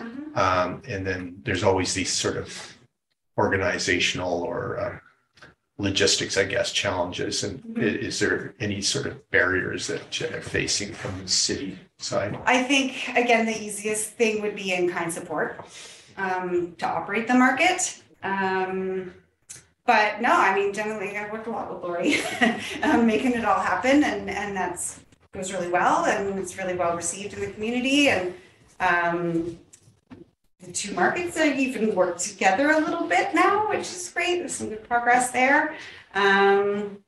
So I think access to electricity in the location is a little bit of a challenge. Not an easy one to overcome. It's costly, but like the light or the outlets are up high on the lamp posts, and requires a little bit of a ladder excursion to get up there, and for vendors to be able to plug in their freezers or their coffee machine or whatever it is. But those generally the biggest barriers that we're facing there. Yeah, thanks for asking. Great, Mr. Simon. Through your worship to Councillor Palmer, just for council's benefit, the land disposition policy does have a reference in there to community gardens specifically. So those amenities are a piece of the evaluation report. Awesome. Perfect. Good. All right. Thanks, Melissa. Councilor Stephen. Yeah, just on that land disposition policy, I think it'd be great. I think there's in Canmore and then Radium, I think there's two examples of these deep winter greenhouses where they're able to produce 9-10 months out of the year. So I think that'd be a really cool feature to have in our community. And I think it becomes an educational component, for everyone as to where our food comes from. So I'd be fully in support of that. So thank you. Just a question, thank you, Melissa. Has Revelstoke ever considered the concept of an urban farm? Well, in the back of the strategy, you'll see my drafted urban ag policy. And we're working with Parks and Rec on the Powerhouse Road site to develop a community fund. Exactly. One of my key considerations in that project, though, is to create financial sustainability and not require grants for operational longevity. So we'll have to have some sort of social enterprise as part of that. And it's a limited amount of land. So farm might be a bit of a stretch in terms of sizing. And so my hopes there is that we kind of demonstrate that it can be a great project and can be beautiful and can benefit the community. And then maybe we can find some other opportunities. Yeah, I'm working with Royal Roads University right now on a project called Reimagining the Future of Food Systems. And a lot of it is based around equity and social justice.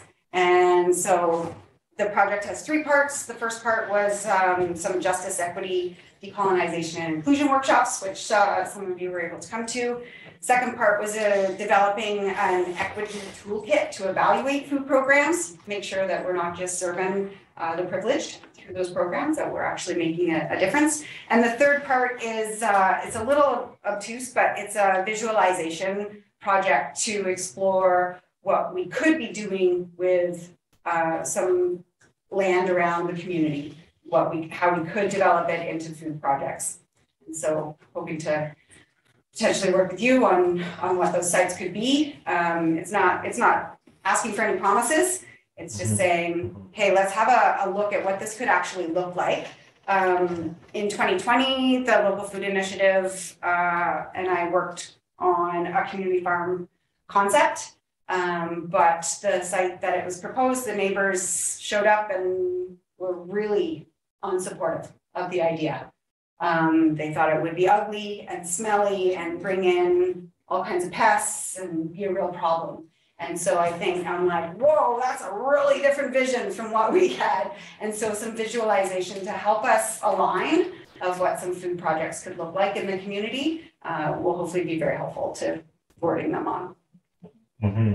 Yeah, I was lucky enough to tour one outside of Ottawa, which is actually in the city. The urban farm I toured was actually in the city, but boy, when I toured that, I was educated on the potential. Yeah, for sure. And what the city could do, working with the different groups on building a sustainable urban farm. Yeah, I think involving youth, involving Indigenous populations would be amazing. Bring together lots of pieces. Thank you. Councilor Plummer. Just further to that theme, at UBCM, they had a tour, farm tour in Squamish. Which was the Musqueam. Yeah, it was, well, there was several. I went to I think about 5 of them, but quite amazing projects also right within and again, the idea of urban farm. I think one of the big, I was expecting to see big farms, quite frankly. And all these were very small, but became viable. So it was an interesting example. So I think you're in touch or know some of the people. So as your name came up on more than one occasion. So it was pretty cool to see what they were doing there. The other example that was interesting for me was in Seychelles for a period of time. And there they had lineal gardens. And boulevards? Yeah. And to tell the truth, or to be honest, I was pretty skeptical, seeing them, and yet they worked. It was quite astounding. So basically, if whatever area you have these lineal farms that worked, and so that was in collaboration with the municipality there. Yeah, I think there's lots of fun opportunities that can really be impactful, both on building community and supporting food security. So I recognize that Revelstoke is not the only community working on this. Most communities are. There's some excellent models out there, and we have a community of practice across the province where we share ideas and learning, and there's lots of connectivity and sharing of ideas. We love to rip off and duplicate what works rather than make our own mistakes. So yeah, the opportunities are endless. Councilor Lucien. Thank you. And thank you for the presentation, Taha and Mel. I was just wondering if there is a program or businesses that are working to go onto residential lands and farm the land and either contribute what's grown either to the food bank or the market. Coming from Calgary, the Wildlife Seed Growers and Distributors are a great organization that are all under this one umbrella, and they're all working separately inside the city, but working together to create CSA boxes and stuff like that. And wondering if there's any plan for that kind of program here. There's not specifically like that. I think the best example we have in town is First Light Farm, the newest farm in town. Oh, second newest, sorry, there's a newer one. They're over in the Big Eddy, and they run a fundraiser every year where it's like a GoFundMe campaign where they collect donations. I think their target $5,000 or $10,000, and basically that just buys produce from them that gets delivered, picked and delivered the morning of the food bank distribution on Fridays. Wow. And so it supports that local business that's starting up. Farming is not for those who like to be rich, generally. So it's supporting that new business, but it's also providing the food bank with super fresh, super local organic produce, which is so appreciated and feeds much more than just bellies. So I think that's the best example we have around here. But I do think there's opportunity to develop more of those sort of CSA type of projects where customers are investing up front in what a farm can produce, and perhaps doing that on different tiers. So there's Terra Firma CSA, which is pretty pricey, and there's the food bank, and so what's in between? And maybe we can create some options through community farm. Okay. Yeah, because I know that there are some businesses in Calgary that go straight from development of the garden boxes to they will maintain them throughout the summer and then they harvest them.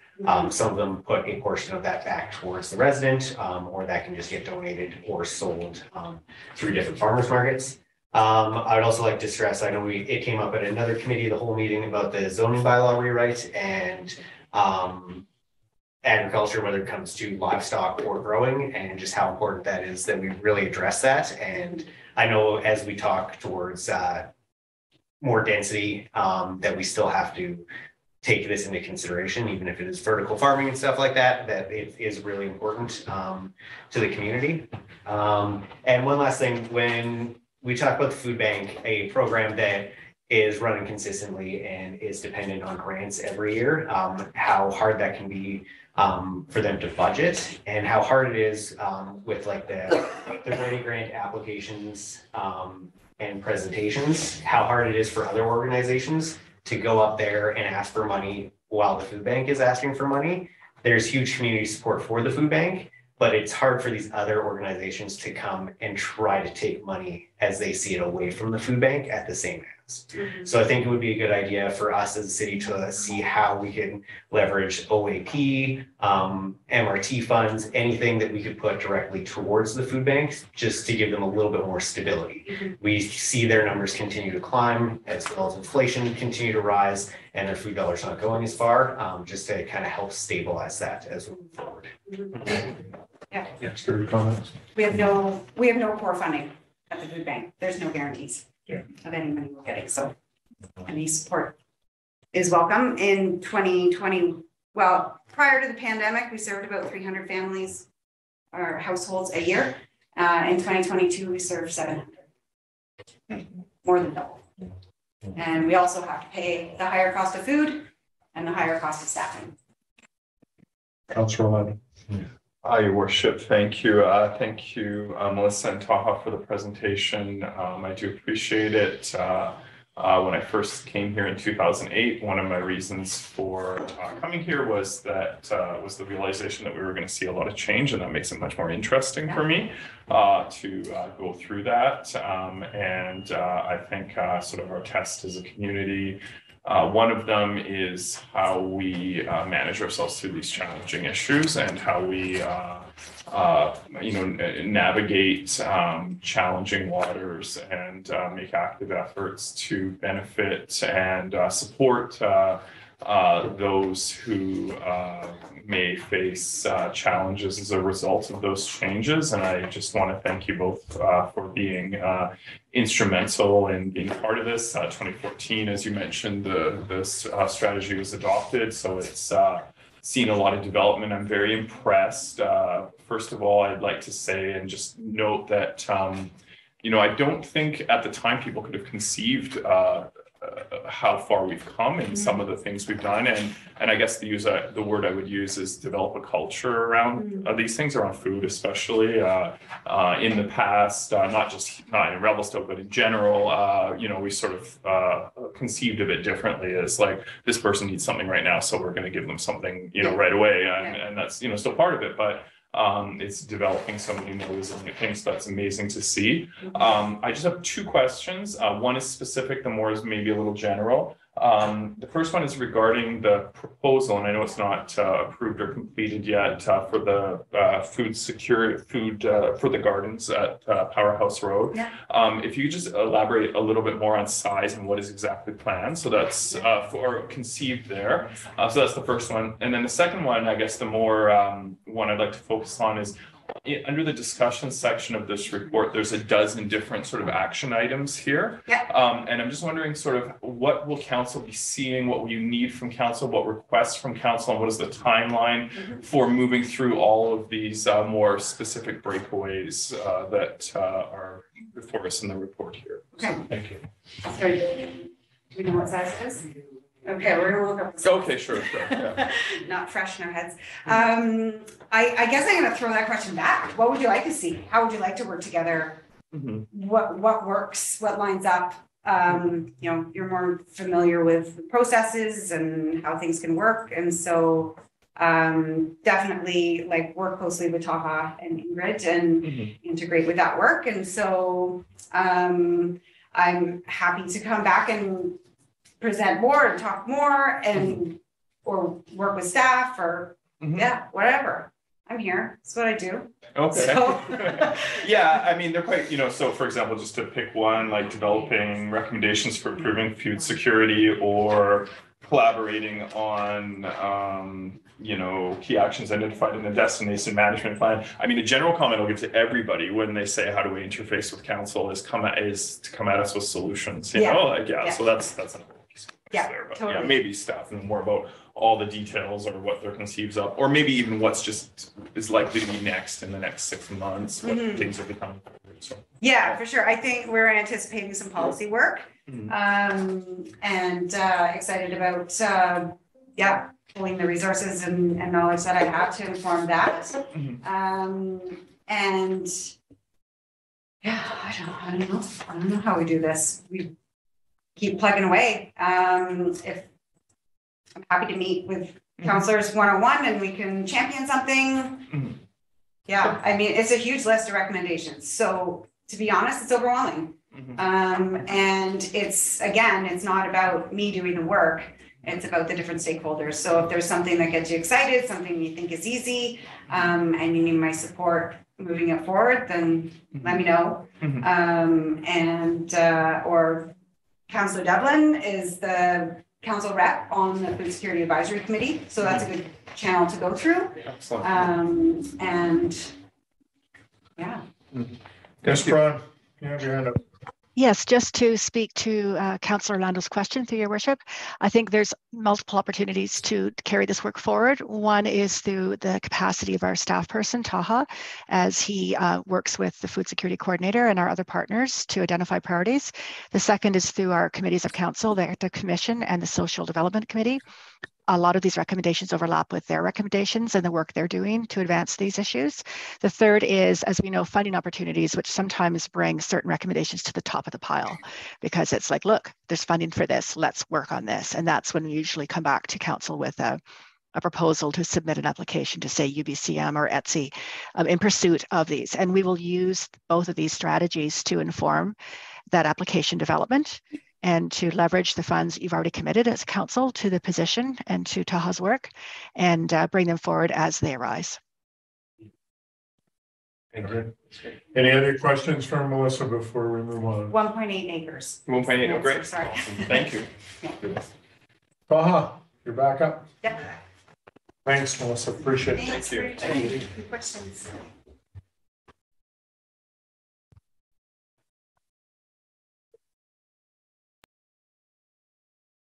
Yeah.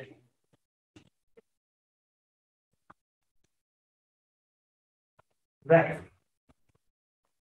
So you just heard an example of some great work being done in the community, and as amazing as Melissa is, that's just one example of great work that's being done in the community.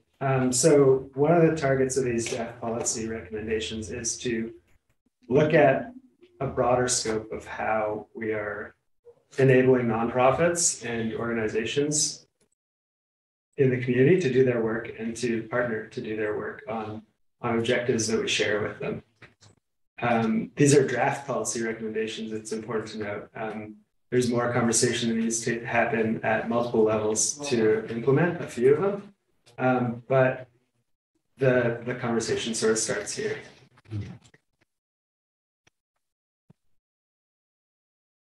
So one of the important things to note with the next couple of years of social development, of support in the community, is that housing is our primary focus as a community right now. But housing takes a couple of years at the minimum to start showing up. And the relief of a housing crisis doesn't show up until many years after that, likely, as we play catch up. So in a lot of this work, affordability and housing are synonymous. To myself, and I think to the community, they're the same thing. But affordability can be supported in more ways than housing can. The top recommendations are focused on the next couple of years. So before housing shows up, what are we doing? And they really are adaptable to conditions, to opportunities that might be presented by the food security strategy, or might be funded by different levels of government. That's something that we respond to often, is where's the funding coming from? We'll dive in. This one is aligned with one of Council's objectives to create advocacy efforts to UDCM. And it's really about advocacy for funding programs that don't accept local data to prove the cost of living. Whatever form it needs to be in, like we can invest in. That's something that will make returns in spades. But not being able to prove that the cost of rent in Revelstoke is, double what it was in 2016 in a lot of cases, is a real hindrance to creating housing. And so that advocacy is really key.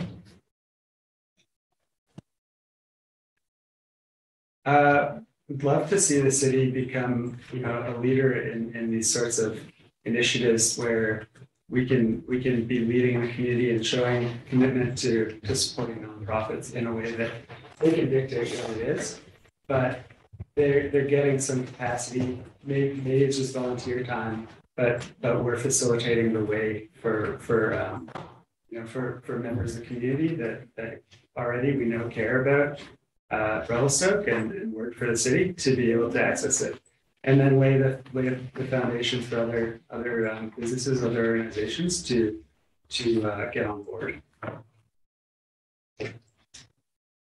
Social procurement policies are something that a lot of communities consider as a way of making their dollars go towards social goals.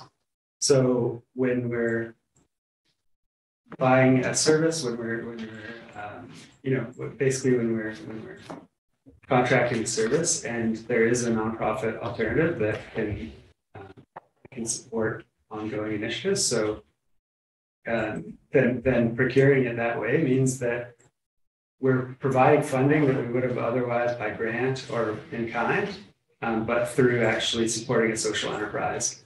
And being able to do this really, really will support the growth of social enterprises that a lot of organizations are looking to, frankly, because grant dollars don't cut what they need to get done and what they do in the community.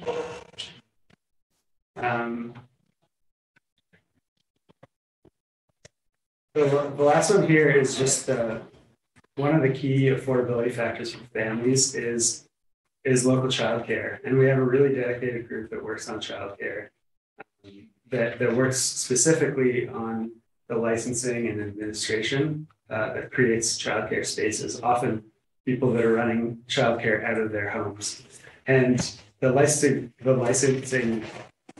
process could be one that we pay a lot of attention to streamlining as a way of saying childcare is a good trajectory. It's a good path. It's well supported by the community, and there's a lot of opportunity in it. If someone wants to start a business in childcare, let's support them to do that. And the returns to the community in terms of workers that are available, women that parents that can be in the community and work when they have childcare will pay dividends. I'll pause there just for any comments, because this really needs to be a discussion. And we love to hear from you. Yeah, so I was going to start out, but Aaron, you had Councillor Lennon. Oh, Your Worship, thank you. Speaking on point number 7, what are our easily obtainable goals and objectives? I've certainly heard from people in childcare about some of the challenges. Do we have, for example, from a lobbying provincial or senior government perspective, or is there what can we do that is going to bear fruit soon? Any suggestions? So a lot of this is about identifying like what's low-hanging fruit that would be implementable in the next couple of years. The programs and advocacy here. That's something that people could put together. Staff could put together with direction. The licensing and administrative capacity. In some parts, the burden of that is put on people who are applying for childcare. Mm-hmm. And so what they get in the situation of applying for childcare is a stack of forms. Mm-hmm. And that can be just a barrier, like frankly, to someone who would very much want to do that and very much want to get a license to provide childcare, but is intimidated just by that presentation and not having someone to just guide them through it, to offer some capacity for that.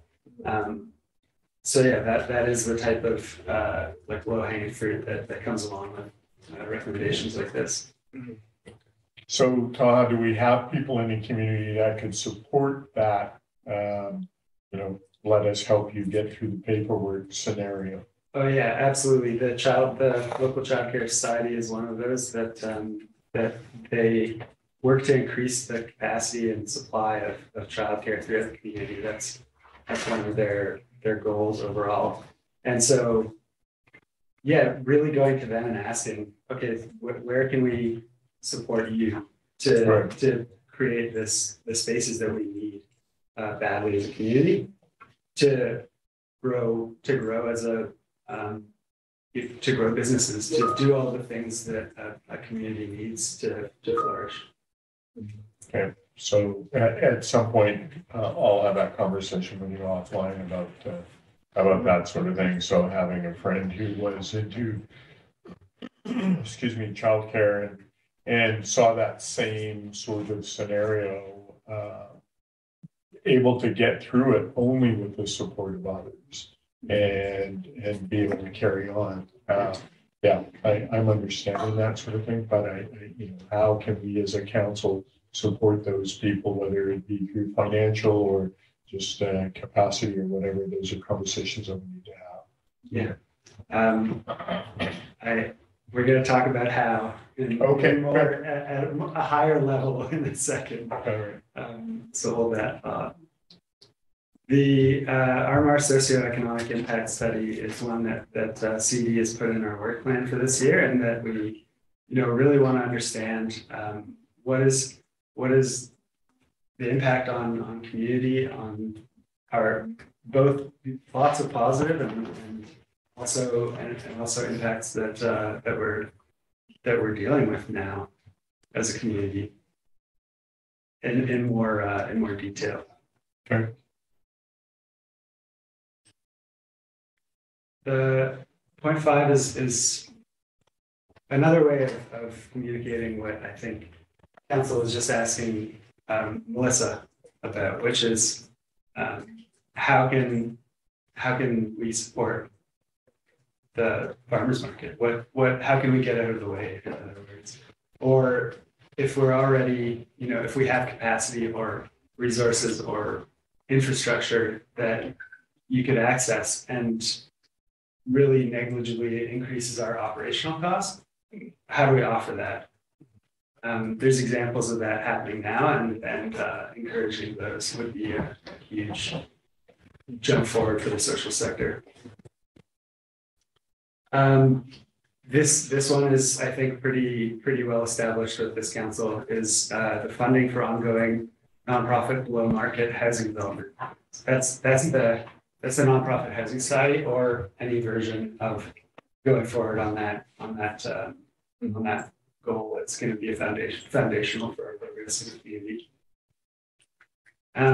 The last three, I'm going to put you on hold for, because first, we're just going to talk a little bit about the role, like really the role that I stepped into existed. There's a contractor that did it for many years, but the integration of the role into the municipality is really what has enabled a lot of this work, and at this point highlighted a lot of opportunities, but also opportunities to improve as well. And yeah, that's really where we're at. Where I'm at with it is I've been supported a lot with my progress, and the next recommendations are really about capitalizing on that progress. And we as a community are really often approaching council to get direction on very high level goals, long-term high level goals that we don't find the time to discuss often enough. But we have some time right now, so let's try. Really, this question right here, or the next part of the discussion here, is going to be about where CD fits into that picture of understanding community goals, and how that aligns with council's highest priorities, whether that's sustainability or housing or climate. A lot of what we do is have a vantage point where we collaborate with other departments, where we access funding opportunities. We understand community perspectives, whether they're an organization or a nonprofit, and ultimately align partnerships and collect that information to have council leverage it to the maximum degree. But our role also depends on understanding your goals in more depth. And you might have seen my background. It's council's priorities, because that's a valuable document. Where council goes, city staff can follow quite keenly, and doors start opening, and partnerships are a lot more viable internally and externally. The alignment is really what that speaks to, and really, these opportunities, say an urban farm in the example we just discussed, they're subject to municipal support. The land that would be made available for that may not have any other use. That's really at council's discretion to make use of. And then there are a lot of outcomes already that I think I'm proud of, and I'm proud to have worked with other departments and other staff to achieve, and they're really worth highlighting because they are a good template for how we can move forward on a number of these goals. So housing and the housing sector and childcare are a success story right now. The presentation that you got from Development Services today and the understanding of nonprofits and grant funding considerations that come with that are really, I was able to work with Paul pretty directly on that, and we know that we're going to be relying on a nonprofit to develop housing in the future, and resourcing them with funding was something else that the municipality did recently that's going to move us ahead. In childcare, I was able to work with Ms. Donato recently to make use of childcare, space in the community center that wasn't being utilized after 3 o'clock. And so the after-school society that provides affordable childcare for children was able to access that space and use an underutilized asset that the city had. And we have more opportunities like that that could be highlighted. The work that you're hearing about, the zoning and capacity work that was created in Melissa's position, but also it's for that reason actually reached the level of sophistication and readiness to work with Mr. Simon on zoning and creating more land for food production. And the final example here is just about the extreme heat planning grant that we recently secured. And with the support of emergency services and the fire department, really those are the professionals within the city who are going to be here for us when there's a crisis situation. And this work is going to let them interface with the nonprofit sector to meet the needs of community members before, during, and after a crisis comes to play, and really, enhances our resilience before the heat emergency is declared. Maybe when it's just a heat warning, we can start identifying who's at risk and planning for how to support them. So now the widest lens we've got, the official community plan, the OCP, is just a way for CD for CD and the city and the community to understand our vision for the future. And I guess the point I want to emphasize is that the more that we pick this document up, the more we may realize that solutions or recommendations that have already been adopted by council are actually supportive of what we need to do. And that's, not everyone can be an expert on every part of the OCP, but a number of us in the room helped write that. So we should be able to point you in that direction. And then when council does issue direction, how do we understand those goals more fully if the discussion didn't get to every nuance? There's a lot of work that has to be done in between meetings and in between opportunities to access council. So the OCP is another asset in that way, and that council and staff collaborated to a great extent to create it, and that a lot of that vision for the future is embedded and can be mined for valuable insight. I've been talking for a while. I'm going to skip over some of this stuff. But the OCP lenses are really what I want to focus on here, because as a way of having the big discussions that we need to as a community, the lenses were the way that we're communicated as the highest kind of outlook of what to be focused on. And sense of community is the first one.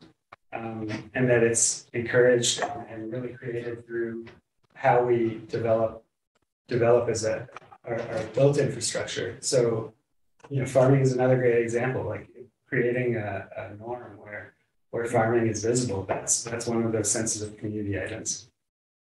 Equity is the second lens, and it really is about recognizing that we as a community are diverging in our really there's a wealth gap that's created in the community, and that there's a lot that we need to look forward to and be ready to support in order to have a healthy economy that functions in this environment. And then climate change is the third and last lens. And really that appears on council's goals now. I think it's in everyone's minds as we enter summer and see the changes every year seemingly that are upon us. And those lenses, the more often they're applied to decisions, we can get the most value out of them by applying them to decisions more often. Is really the goal of what the last few recommendations are, and the discussions that will go on from them. So I think skip to them because I didn't think it was going to take this. You can get this slideshow off of me. It's really good. You did put a lot of effort into making it. Yeah. So what we just talked about were a lot of really socioeconomic implications that have to do with council's long-term priorities. That's a short list of them, but really the implications are pretty far-reaching. And so the shorthand is really to embed those lenses more often into discussion.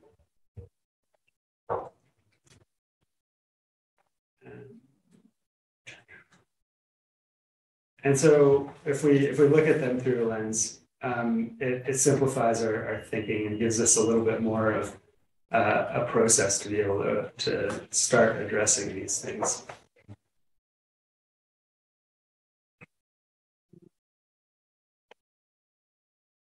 So affordability and poverty reduction is just one of the goals that we have as a community, but it's made up and it's an outcome of a lot of repeated and values-driven decisions that come before council. And so the opportunity to discuss them, even if it's only in passing, but more frequently, is what the last recommendations really address.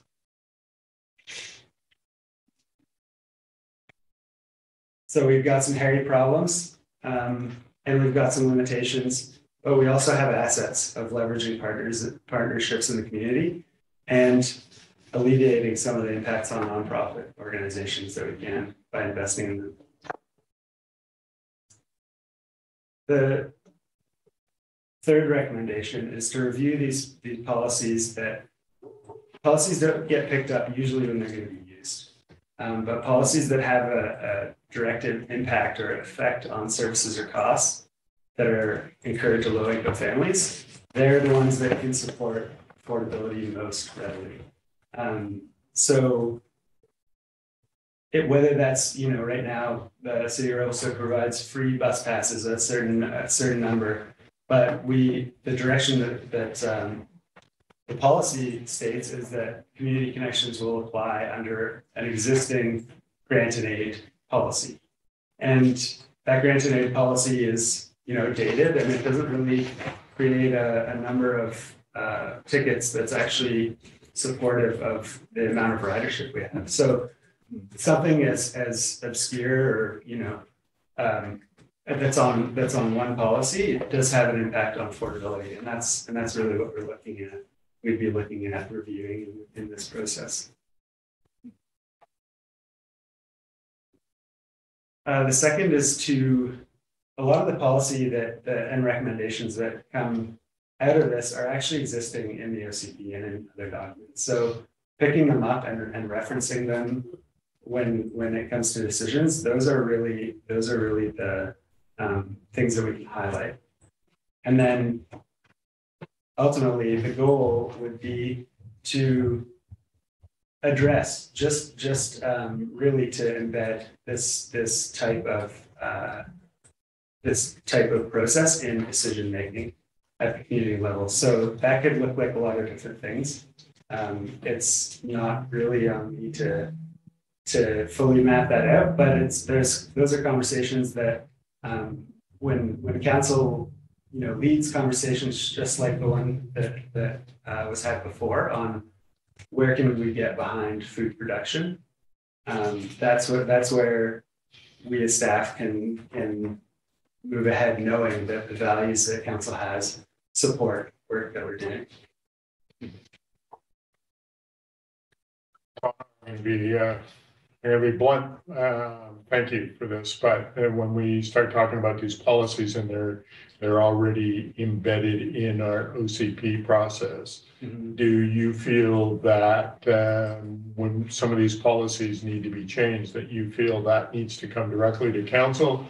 Or do you feel that you and staff have the ability to alter these processes by discussing this at the management meeting and moving things forward? And that might be more of a question for Mr. Parliament than it is for you, but I'm asking that question to maybe streamline these things and give you the ability to make these changes if so desired or needed.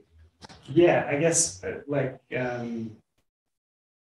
this all comes as really like an observation that we have quite a well aligned. We have a council that's recently elected and looking for levers on a number of these issues, and the more that they're picked up and discussed at the council level, the more clear that we're going to be on how to implement them, regardless of where we sit in this, regardless of position in the city.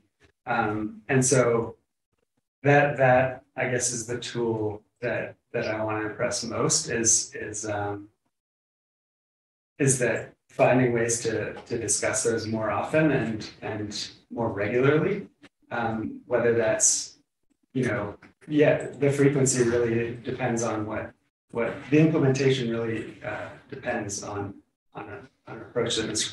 Parliament and management will work towards, but just the knowledge of where we're being steered is really I think, for example, that's housing was the subject of the whole election. And the minute that the council sitting was elected, housing became a priority before council even spoke a word, because it was very, very clear. And so when it comes to very, very high level policies, having the sandbox outline is really that's really what enables us. Okay, so I'll just encourage you to have that conversation with management and Mr. Parliament, and then those things that need to come to council or should come to council, or our conversation with staff on some of these priorities come to this table so that we can have that conversation, and through whatever method, whether through our committees or whether it's through committee of the whole or whatever. But I think you've seen around this table, this council is all about we've set plans in place. We've done the work in the background by prior councils, and now things are in the place to put things in place.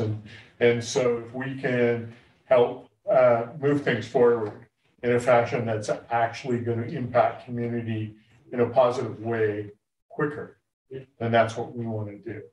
And so I don't want to step out of bounds and say that's where we need to go, but I think that conversation can be had internally. Do you have any comment, Mr. Parliament? No, absolutely. I mean, this is a very, very comprehensive policy and strategy and recommendations, and we've hit on some of them. You alluded to the council priorities. And we spoke about them before, just in at the housing summit and the APRE event and the recent announcement, and there'll be more. I know there's a lot here. and it's a very broad topic, but I'm also mindful of the time. Yeah. And, you know, we have a special council meeting, and then I have to head out early selfishly to tend to table. So we're not going to be able to solve all of it tonight, but that is a good summary. Thank you. All right. Any other questions for Taha? Councillor Orlando? Your worship, not a question, but just a comment. Thank you so much for the presentations for Taha, Melissa again. And I know that these topics are of great importance to the community. And so I just appreciate you providing the update. And a comment for council in general. I just wanted to note that in my experience at council, we tend to hear from a limited section of the community just due to the nature of our business, but always keep, I try to, and I recommend as well, to keep everyone in mind, and not that you don't, through decisions. And I think, you know, highlighting, for example, a specific anecdote from the presentation of increasing from 300 to 700 households accessing the food bank in just a short period of 2 years is, and as well as some of those, you know, alarming statistics on rental costs and housing costs, of which we're often aware is just a real sort of eye-opener to some of the experiences that people in the community are facing. And I certainly, you know, in my interpersonal context, I'm in touch with some people, a small section of people who are facing those challenges. And I just want to just make sure we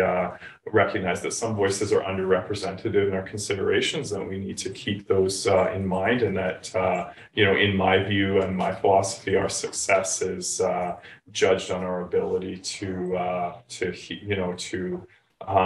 take effective action that meets some of you know, sort of meets the needs of our community members. And just one last anecdote: it was an Angus Reid poll from yesterday, but, you know, overwhelmingly showing that the #1 issue in the province right now for voters at the provincial level is affordability issues, and we have to in any way we can keep focus on that. But thank you.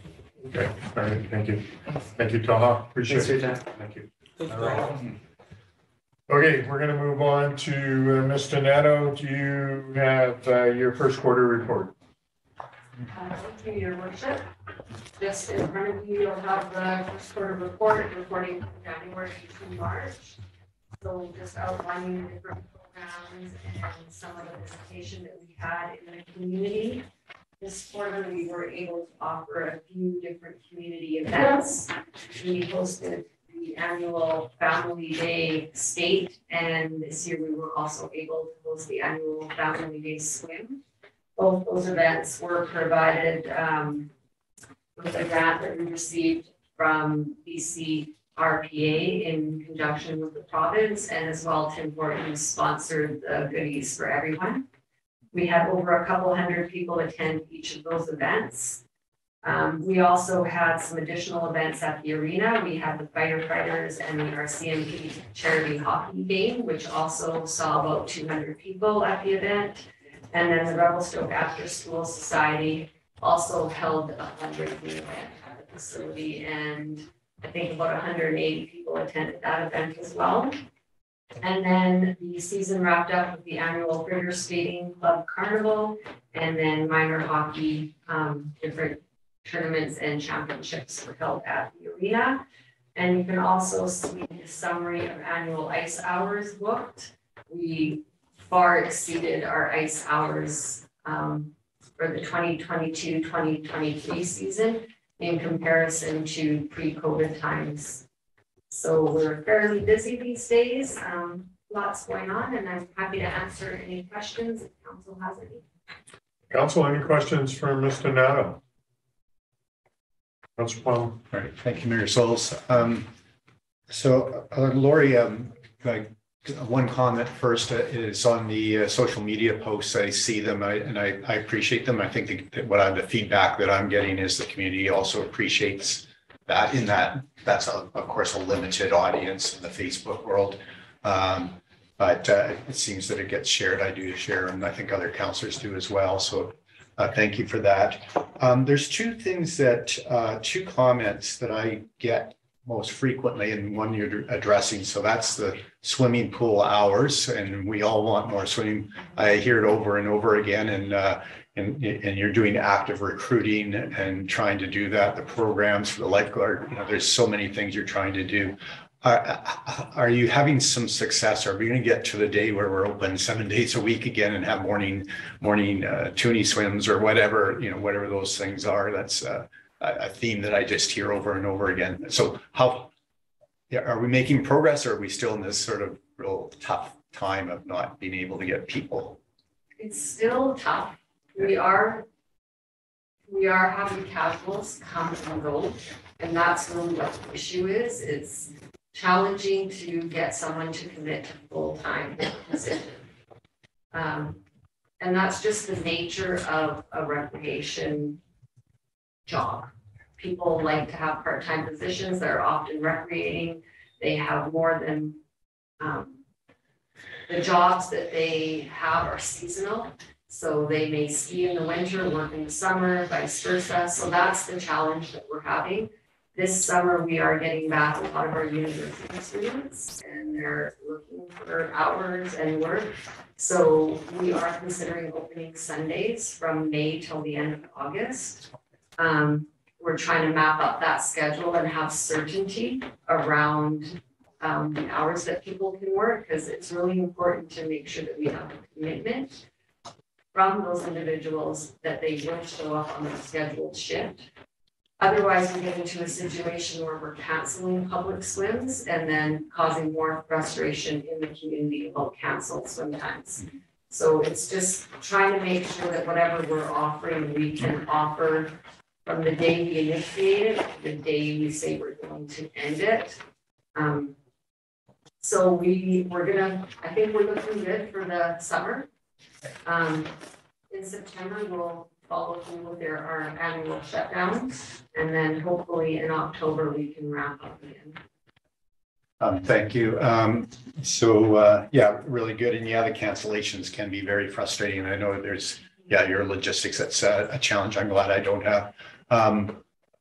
One of the ideas that was that I've heard people have relayed to me was sort of kind of the pop-up events, and I don't know if they're logistically possible, but something to think, if there was a surprise Sunday opening that as opposed to a surprise Saturday cancellation. So just an idea, if there's those, but it looks like it's cautiously optimistic for the summer, so that's great. Yeah, I think we're looking good. And then the second question I had, I know it's been addressed before, but the access into the building. So there was a significant change that happened during the COVID times, and it's partially come back, but notably for the farmers market, the routing people around, I think it's something that we really need to improve that. And then from the parking on the city side or the downtown side. So I'm not asking for an answer, but I hear that over and quite frankly, I get frustrated too when I go there and say, oh,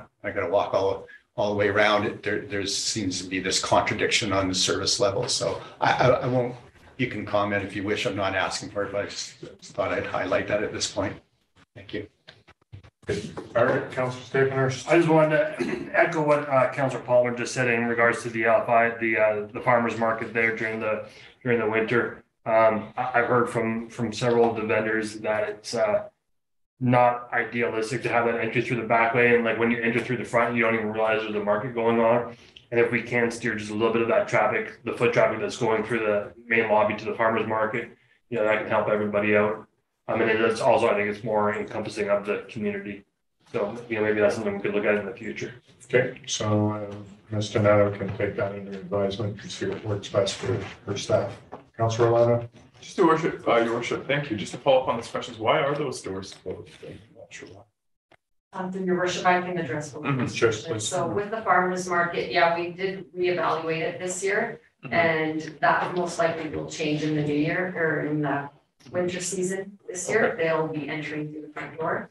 The setup didn't quite work out during snow removal times, and logistically, setting up the market, it works better that way, but for patrons, we can see that it's just not working out the way we had envisioned. And it worked well during COVID when we had no choice but to structure it that way.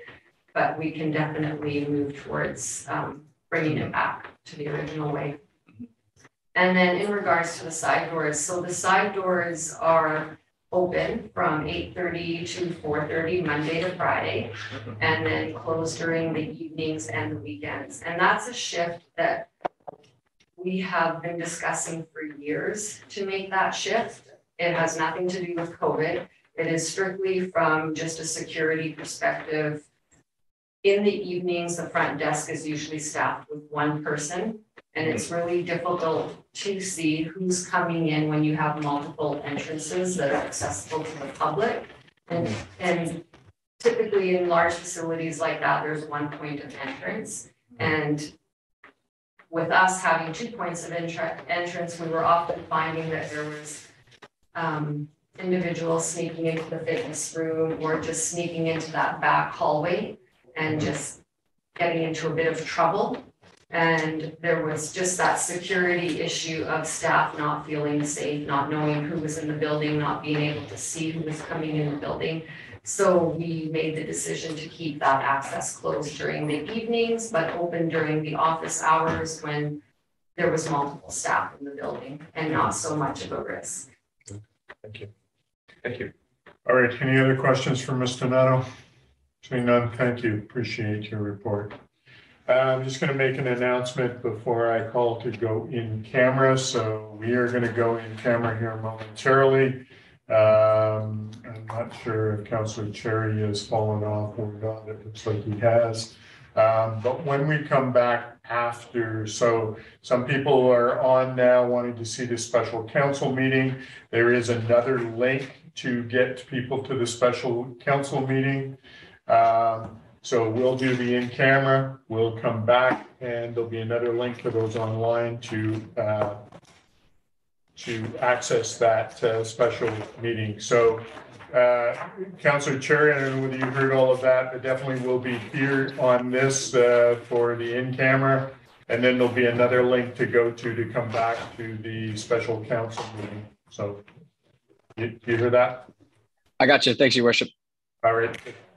All right, so I'm going to call for a motion to go in camera pursuant to section 90.1D and E of the community charter. Someone want to make that motion for me? Councillor Staples, Councillor Orlando, all in favor? Motion's carried. We're going to be going in camera momentarily. We're going to take a 5-minute break just for a washroom.